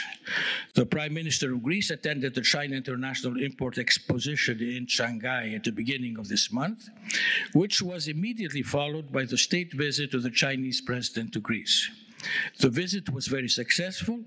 16 agreements were signed in a joint statement, which in paragraph 9 mentions that, I quote, "The two sides will implement the MOU on cooperation with the framework of the Silk Road Economic Belt and 21st Century Maritime Silk Road Initiative through cooperation projects such as the Port of Piraeus and implementing the 2020-2022 cooperation plans in key areas. The two sides will strengthen customs cooperation on trade facilitation and security, both bilaterally and in the framework of the China-Europe Land-Sea Express Line." End of quote. The Chinese president, in his statements, underlined the fact that China and Greece see each other as natural allies in developing the Belt Road. China is also participating in the Greek initiative of the Forum of Ancient Civilizations that was inaugurated in Athens in April 2017 and that promotes the knowledge and the ancient cultures of the Belt Road civilizations. In conclusion, the implementation and follow-up of the agreements signed between the two sides will determine the amount of investments that will reach Greece, its people, and if Piraeus, from fifth in Europe in container movements, can become the biggest port in Europe. Nevertheless, Greece's important role in developing the Belt Road is guaranteed. Thank you very much.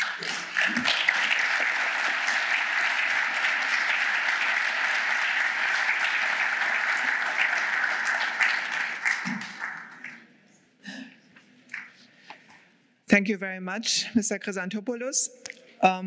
Now we are going to hear from Mr. Alain Corvès, who is a consultant in international strategy from France, and he's going to speak about pragmatism against ideologies. And after that, we are going to have a possibility for short question and answer period.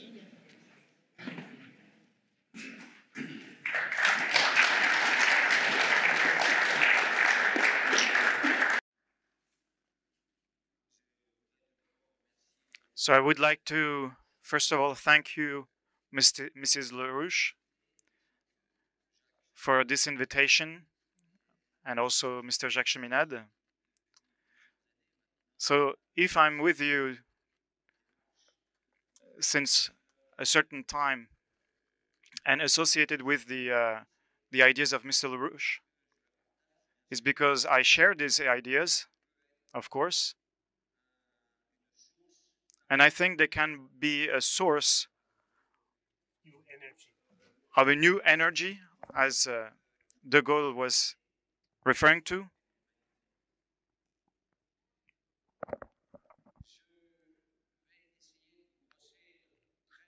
So I'm going to try to give you a broad overview of geopolitics. I think we are in a very crucial moment in history, in the history of humanity.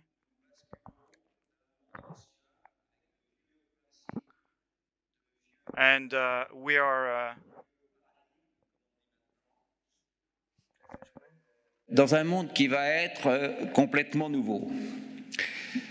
Je vais essayer de suivre le fil de le texte que j'ai donné aux interprètes pour qu'il n'ait pas trop de difficultés. J'aurais aimé m'en éloigner un peu plus, mais...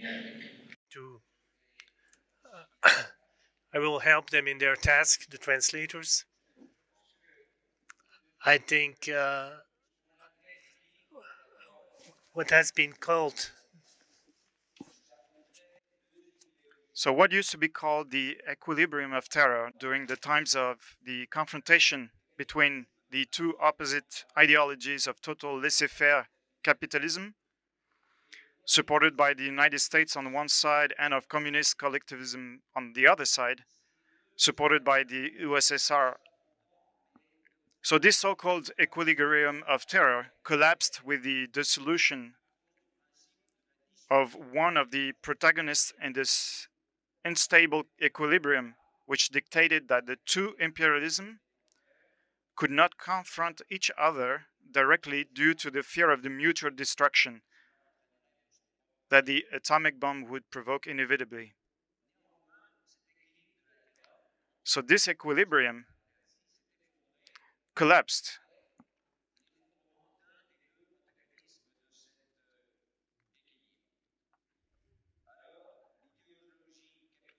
So this capitalist ideology,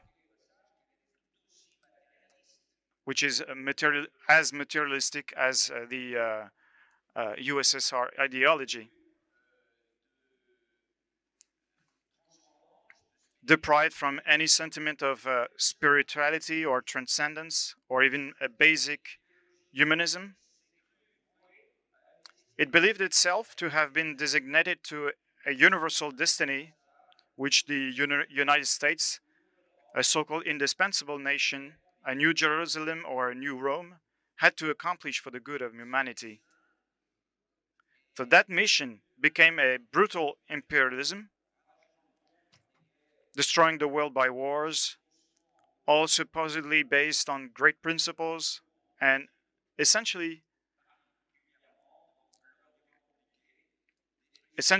taking place in the complicated East, where millions of lives and universal monuments were destroyed. This imperialism increasingly encountered a fierce resistance, increasingly efficient, which brought the new president of the United States, Mr. Trump, to the logical conclusion that it was henceforth in the interest of the United States to put an end to these endless wars. He's an anti-ideologue. He's a pragmatic personality. And as he was a businessman, his pragmatism has run up against the ideology.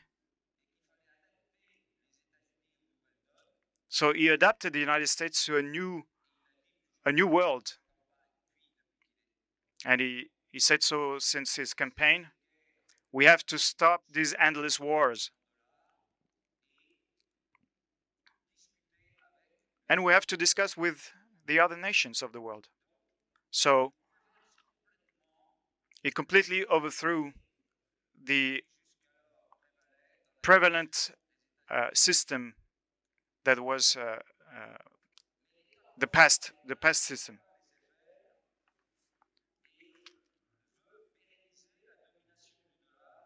But the American deep state, which has no intention to give up the supremacy of the American dollar and US norms. So these intentions is a refusal resulting in their desolating attempts in all bad faith to impeach the President of the United States for so-called collusion with Russia, and now for what he supposedly did in Ukraine.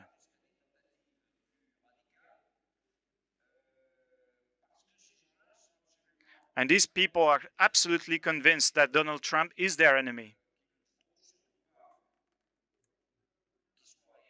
He should not be re-elected.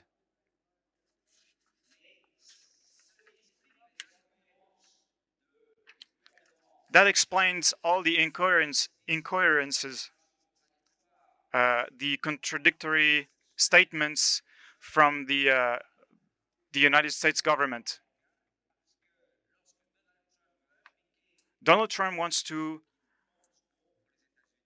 do what is best for the United States, but all these forces inside his own government are saying, no, we don't want this. And so if he doesn't want to be impeached, he has to give guarantees to this deep state. But I think he's going forward in the direction he wants to follow.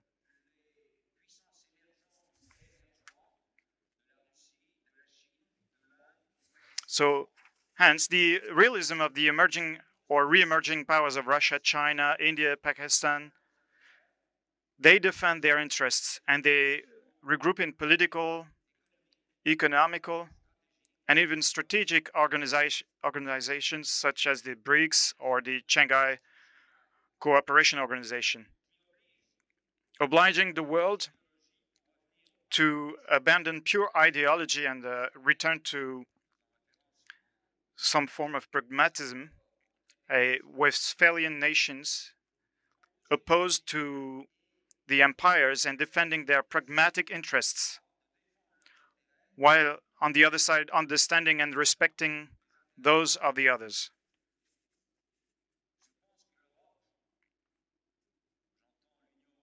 So I think that Europe,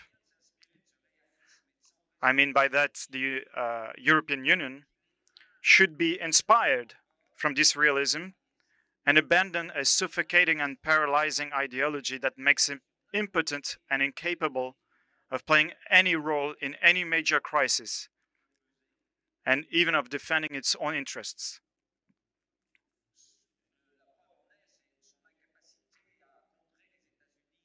So Europe's incapacity to counter the United States in Iran is a sad example of that. And so its submission inside NATO and US norms and command are another one. So he made a very interesting speech at the UN General Assembly. It has not been echoed in any media in Europe, at least, since we have a complete control of billionaires on French media, and they criticize Donald Trump. Any example that can be taken from its positive views is taken away. So you have to read his speeches from the beginning to the end. And the core of his speech is that the world has changed and we have to adapt to it. So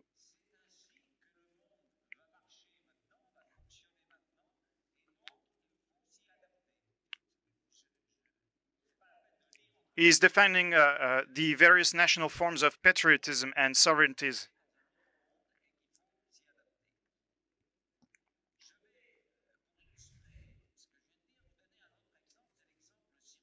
So I'm going to give you the example of Syria now.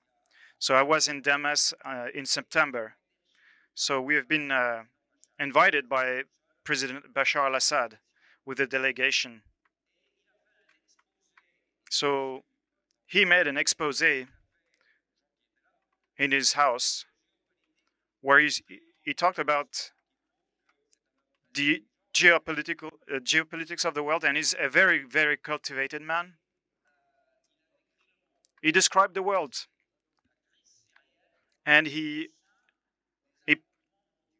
placed the Syrian crisis inside world politics. And he said that the Syrian crisis is one of the best examples of the expression of this rebellion, a world rebellion against Wall Street. I'm really citing him. I'm really quoting him.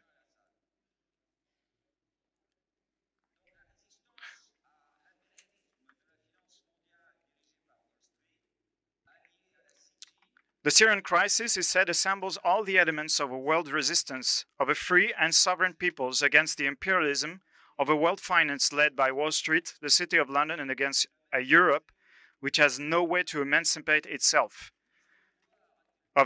away from this tutorship without a full reset of its fundamentals.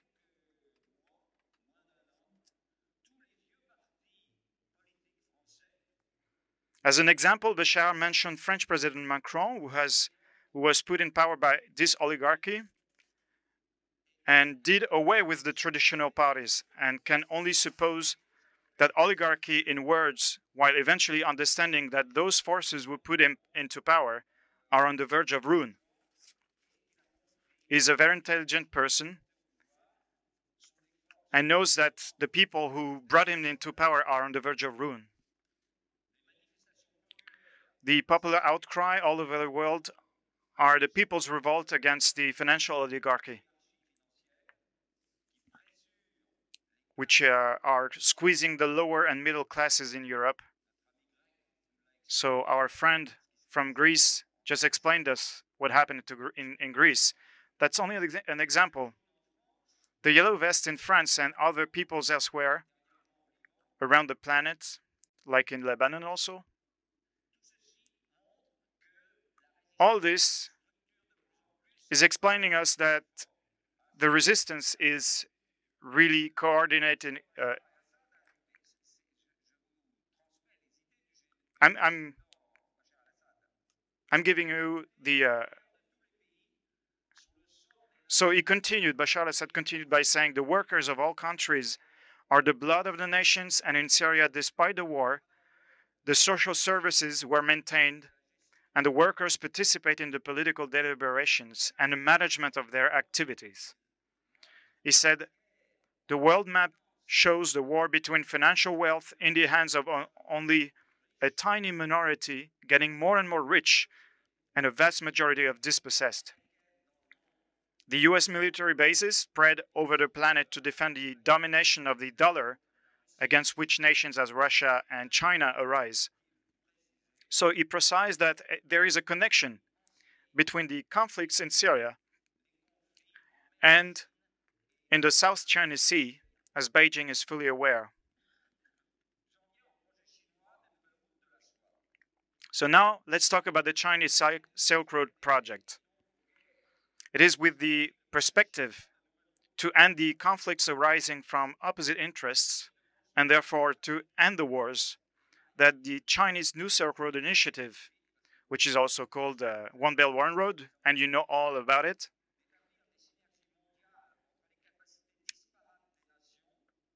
So the aim is to build land and sea infrastructures, establish synergies between the patchy capacities of nations in natural resources and financial means by signing agreements with where each country will recognize its own interests, a win-win policy.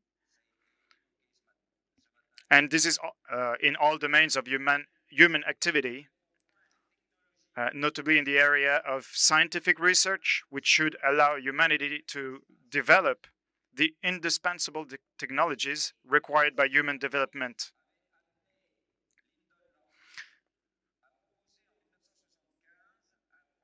So Lyndon LaRouche proposed in 1975 a project called Oasis. It was a plan to manage and develop the water resources of the Middle East to the great benefit of Egypt, as well as Jordan, Syria, Lebanon, Palestine, and Israel. It was proposing a united, harmoniously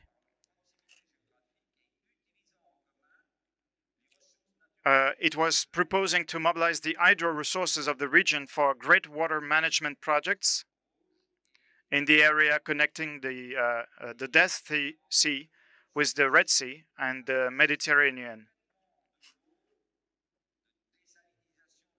And by creating entirely new resources by the construction of nuclear desalination plants. It was supposed to be installed in both sides and whose freshwater production was to be shared among all parties. And this project, which would have been at the benefit of the entire region and uproot of one of the causes of conflict, of course, it has been denigrated and finally refused by the forces opposing peace, both in the United States and Israel.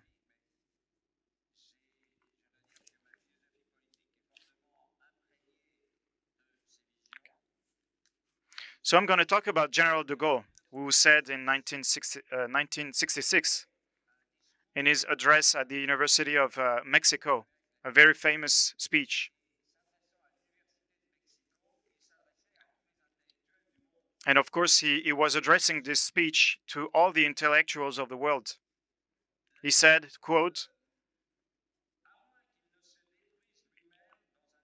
"Indeed, beyond the distances that are shrinking, beyond the ideologies that are weakening,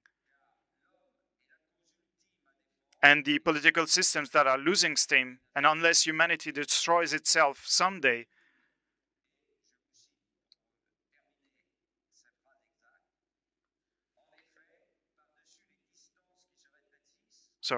indeed, beyond the distances that are shrinking, beyond the ideologies that are weakening, and the political systems that are losing steam, and unless humanity destroys itself someday in a monstrous self-destruction, the fact that will dominate the future is the unity of our universe. One cause, that of man. One necessity, that of world progress, and consequently of assistance to all those countries that desire it in order to develop. One duty, that of peace. This constitutes the very basis of existence for our species. I thank you very much.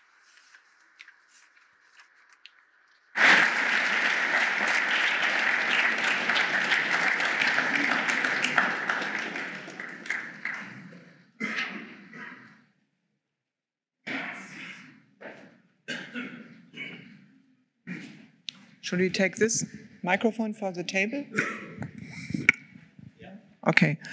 So thank you very much, Mr. Chrysanthopoulos and Mr. Corvez. I think this was very beautiful as a conclusion of our first panel, because you really showed in both of your speeches how it is a visionary image of man which will create the future, and that it's a Promethean image of man.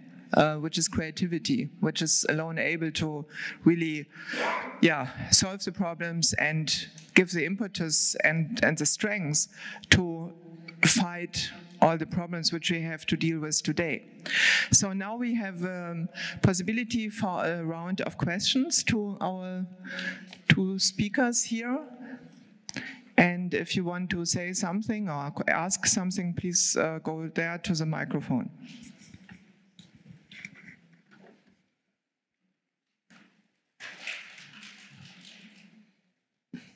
Well, we were very...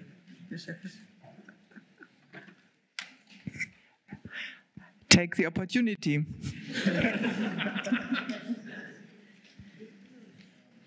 Yes, okay.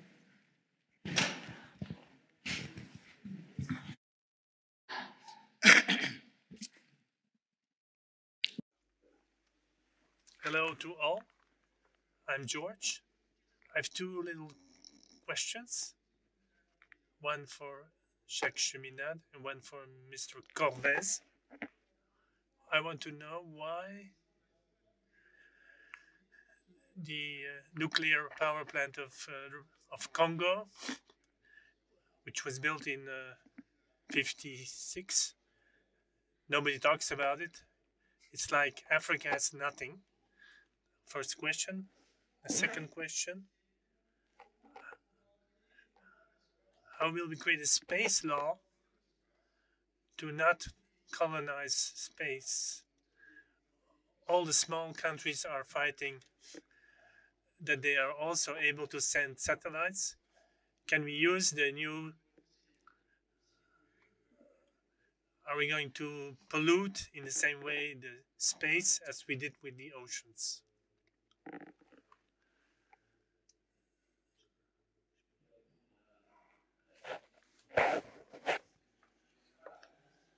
Je n'étais pas au courant.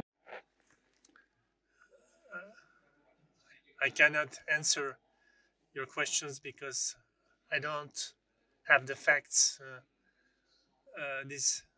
I don't know why nuclear power plant in Congo and why it never was upstarted.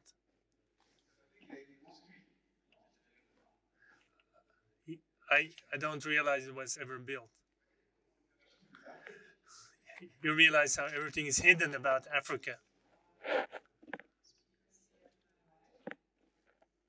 Y a-t-il d'autres questions aux orateurs? I think we have heard a lot already now again. And with that, I would like to close this first panel and ask Odile to come up here and for the moderation of our second panel, which is the fundamental scientific issues of the future and the new space Silk Road. So please, let's move on.